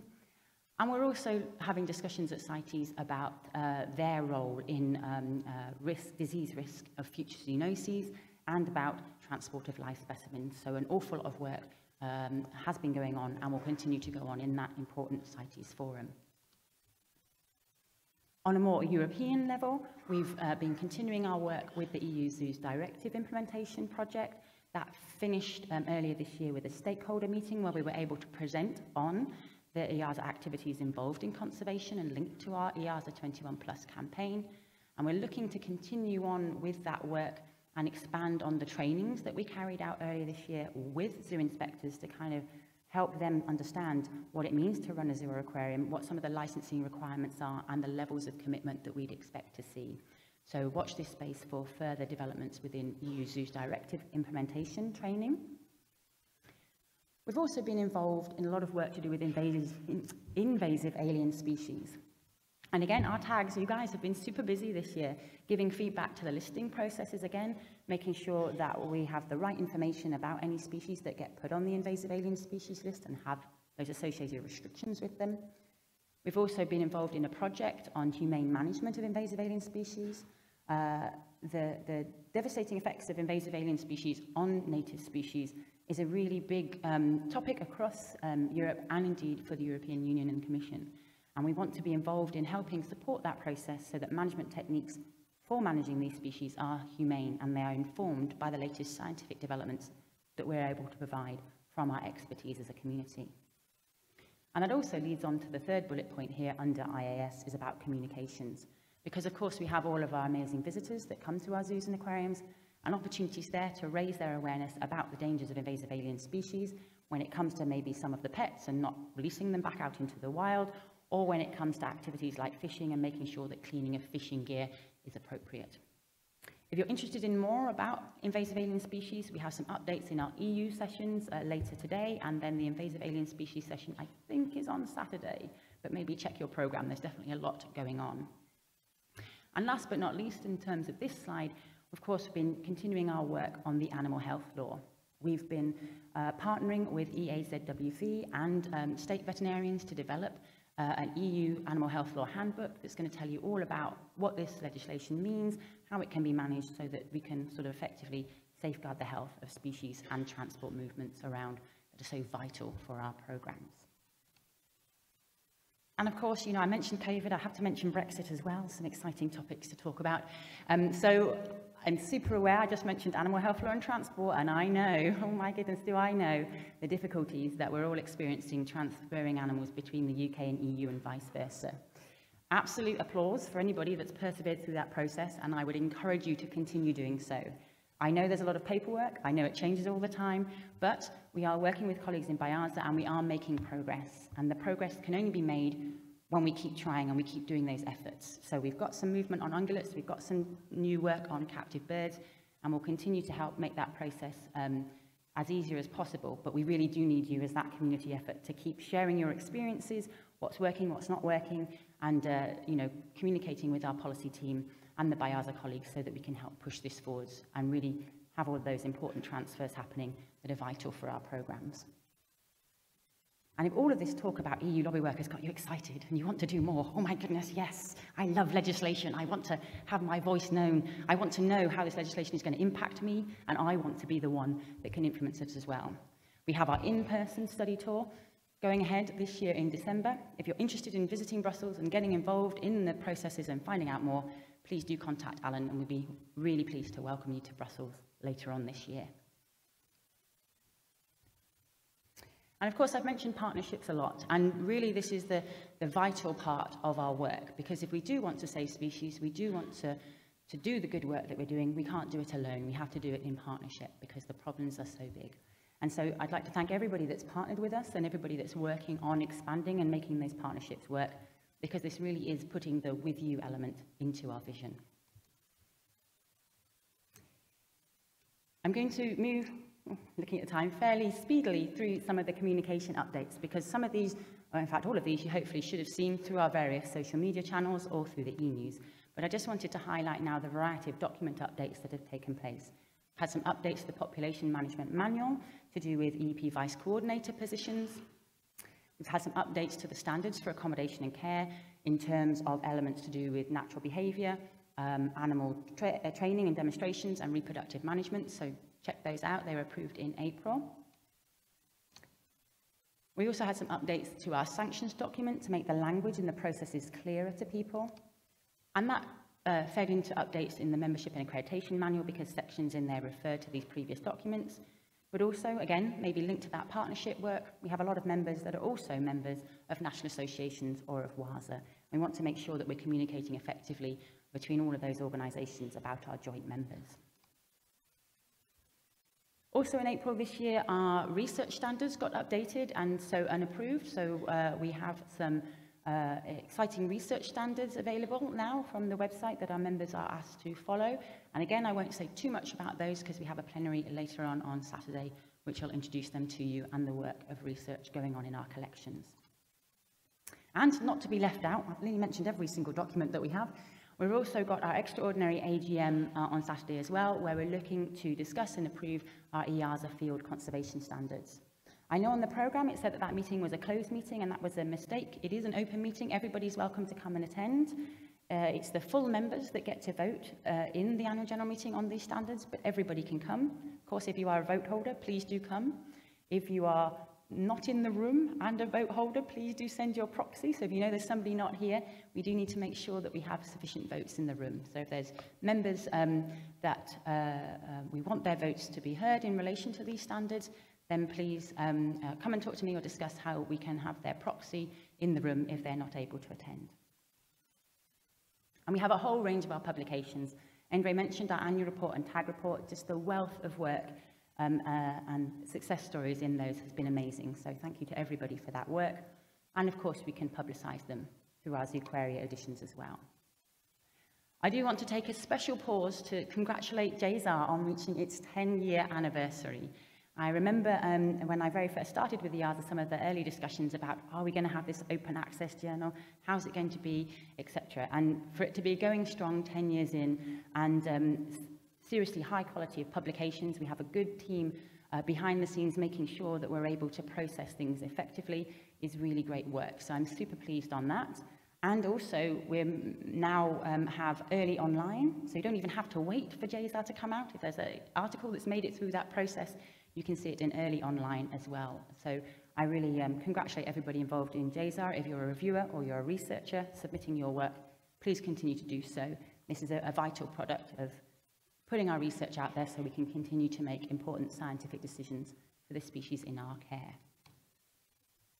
We've mentioned the EAZA book, so I'm going to skip over that slide in the interest of time and just move on to this one that is all the different ways you can keep up to date. Catch us on our socials, as the young people probably don't say anymore now. There's a new phrase, I'm sure, but please do follow us and you can keep up to date on a regular basis on what's happening there. And of course, we like to know about you. We like you to tag us. If you'd like to be one of our Proud Zoo people or have our member takeover, please do contact Sandrine and she'll be more than happy to publicise and share your success within our social media community. And on the internal element, we have our EAZA e-news that comes out once a month that'll give you updates like the RCPs that have been published, like the LTMPs that have been published, funding information, other changes going on in the organisation as well. So sign up to e-news if you've not done that. And not stopping at sort of paper publications and online publications, we have a range of videos as well.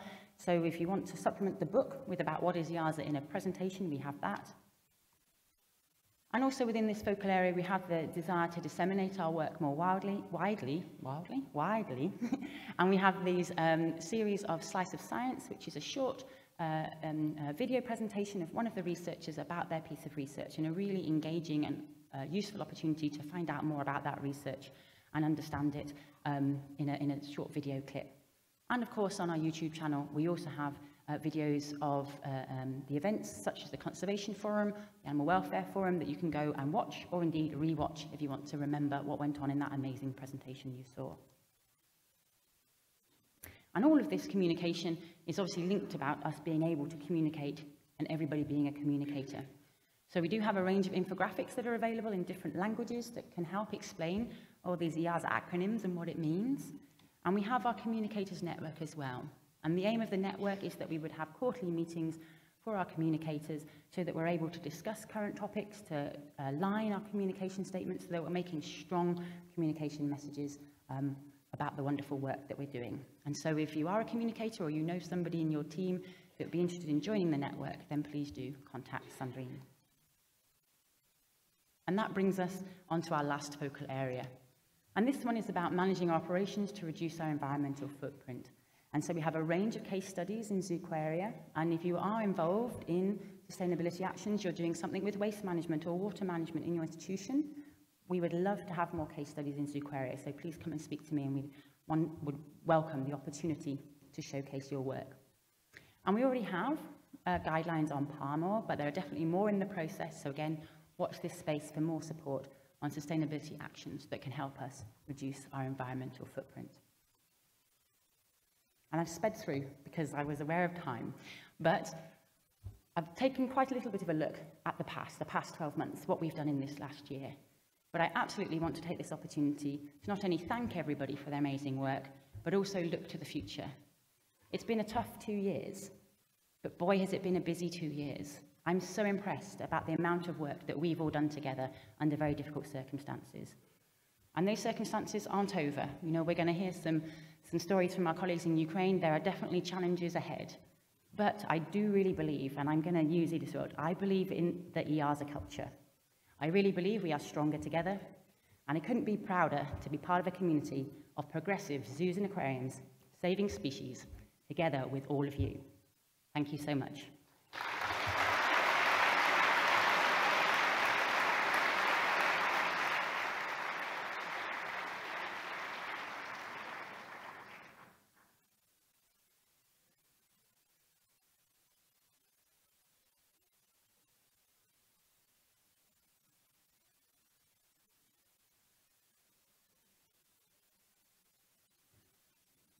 Thank you very much, Myfanwy. Thank you for your patience, and especially this time, thank you for the Executive Office for all your support which they provide for the membership. As we are celebrating, we cannot forget about some circumstances.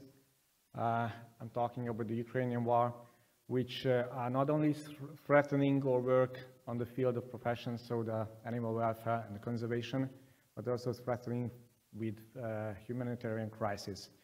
We tackled or tried to tackle this problem from the beginning on behalf of EAZA and the community.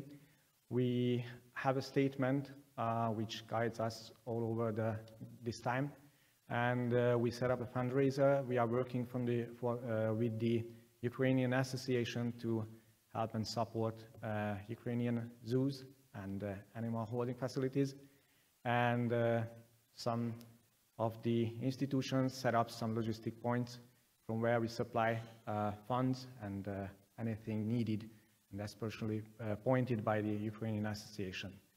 But this is a problem we can only handle together, so I ask the community at this time as well to reconsider options, and that was not a question as well by the organization of this conference, that we give time for the Ukrainian colleagues to speak out for their cause and speak out for themselves.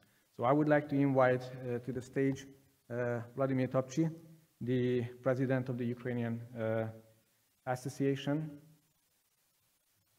and tell about their thoughts and feelings.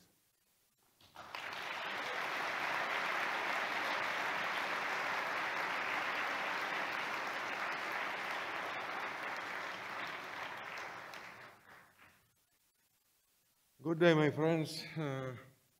Dear President, ladies, gentlemen, colleagues, я хочу приветствовать вас от Украины, от зоопарков Украины, от Украины, которая сейчас истекает кровью и защищает всю Европу от страшной агрессии России.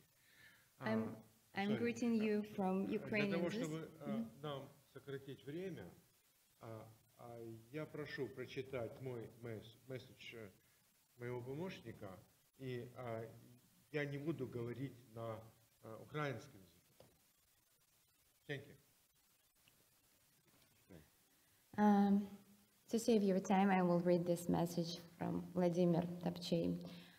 Ladies and gentlemen, at this high meeting, I have the honor to represent Association of Zoos of Ukraine, EAZA, that united 8 leading zoos of our country, which in their activities are guided by the basic principles of zoo business, strive for high standards of keeping animals, and represent all regions of Ukraine. First of all, on behalf of the zoos members of EAZA, let me express our deep gratitude to all organizations from Europe, including the UK, the USA, Canada, New Zealand, Australia, and Japan, that found an opportunity to support us during Russia's treacherous invasion of Ukraine. On EAZA website, all our sponsors are listed personally. Thank you to everyone who in this difficult time has extended a helping hand to those of Ukraine. I thank the EAZA leadership for assuming the role of coordinator to help Ukrainian zoos during the Russian invasion of Ukraine. We are grateful to the zoos of Lodz and Warsaw in Poland for organizing regular humanitarian assistance to Ukrainian zoos. For 7 months since the beginning of the war, the Russian occupiers have caused massive damage to Ukraine, killing thousands of civilians, including 400 children. We still do not know the exact number of the dead in Mariupol, Volnovakha, Izum, and other cities and towns. Russian troops leveled the cities and villages to the ground, destroyed critical infrastructure, the economy, depriving a roof overhead and jobs of our citizens. However, they did not give up yesterday, and we are going on a counterattack today, and no doubt we will win tomorrow. All of us are united by faith in the armed forces of Ukraine, the will to win, and love for our beautiful country. As an American writer, Stephen King aptly noted, Russia thought that Ukraine was a lapdog, and it turned out to be a wolverine. The most difficult thing for everyone was the first months of the war. Massive shelling and bombing, shortage of food and feed, fuel, problems with logistics, water and electricity. There was a total destruction of infrastructure, fear of the unknown, mass fleeing of the population, inflation, Winter. It was freezing cold until the end of March. The war has united us and organized us.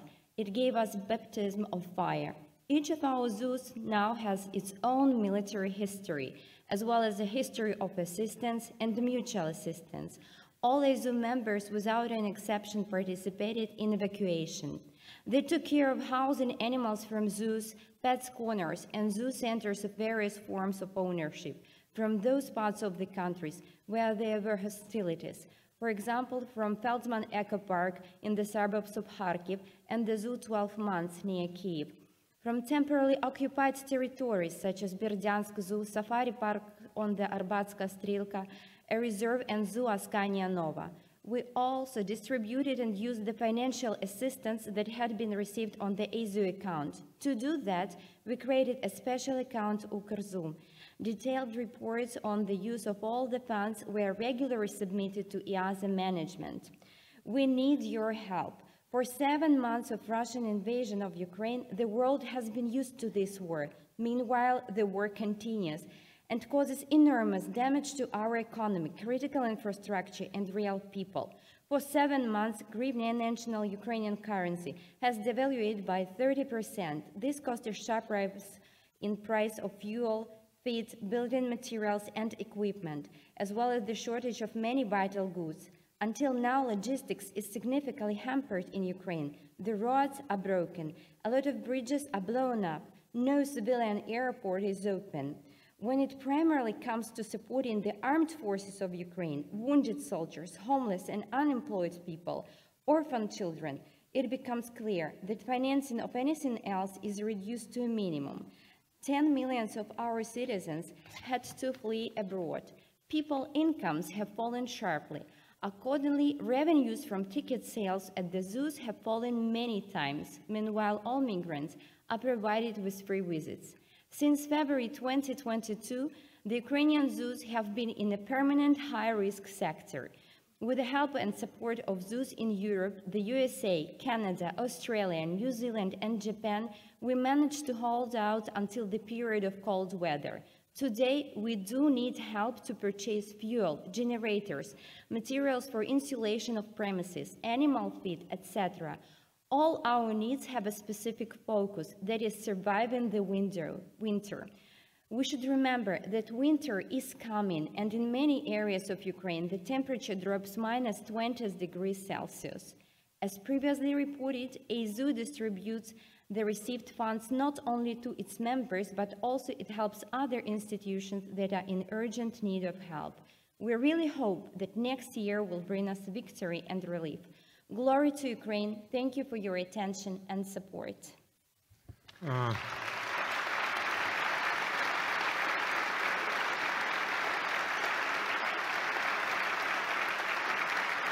Еще раз большое спасибо за вашу поддержку. Спасибо EAZA за то, что вы рядом с нами. Thank you, EAZA, that you are close to us, that you are with us. Спасибо от всех украинских зоопарков и тех, кто сейчас находится на оккупированной территории. Thank you from all Ukrainian zoos, especially from those that are on occupied territories, that are bombing and shelling. 2 ночи подряд бомбят Mykolaiv. Разрушены практически все школы, детские сады, университеты. 2 nights in a row, Mykolaiv is bombing. All schools, universities, theaters are destroyed. Это ничем не оправданная агрессия сумасшедшего лидера одной сумасшедшей страны. Поэтому я принес сюда наш флаг, флаг нашей Украины. Поддержите Украину. Мы победим. That's why I bring the Ukrainian flag here, because we can't apologize Russian its aggression. And thank you for your support. Thank you.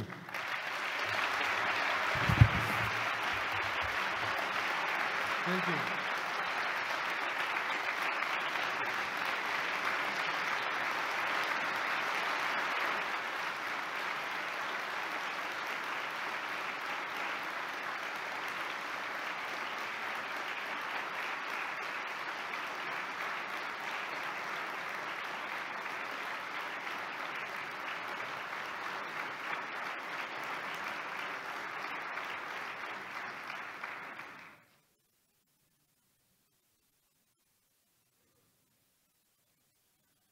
It's really hard to say anything about this report.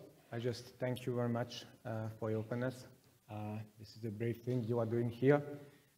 And I believe and I know that the strength of this community will guide us together increases. And so I'm asking everyone to keep on with this enthusiasm, keep together, keep this association together, and find the common joint solution for tackling this problem as well. Thank you very much. And let's try to get back and celebrate. And I wish you, everyone, a nice conference, fruitful meetings. This is the most happy point of the conference when I officially open the EAZA annual conference. Let's enjoy your time.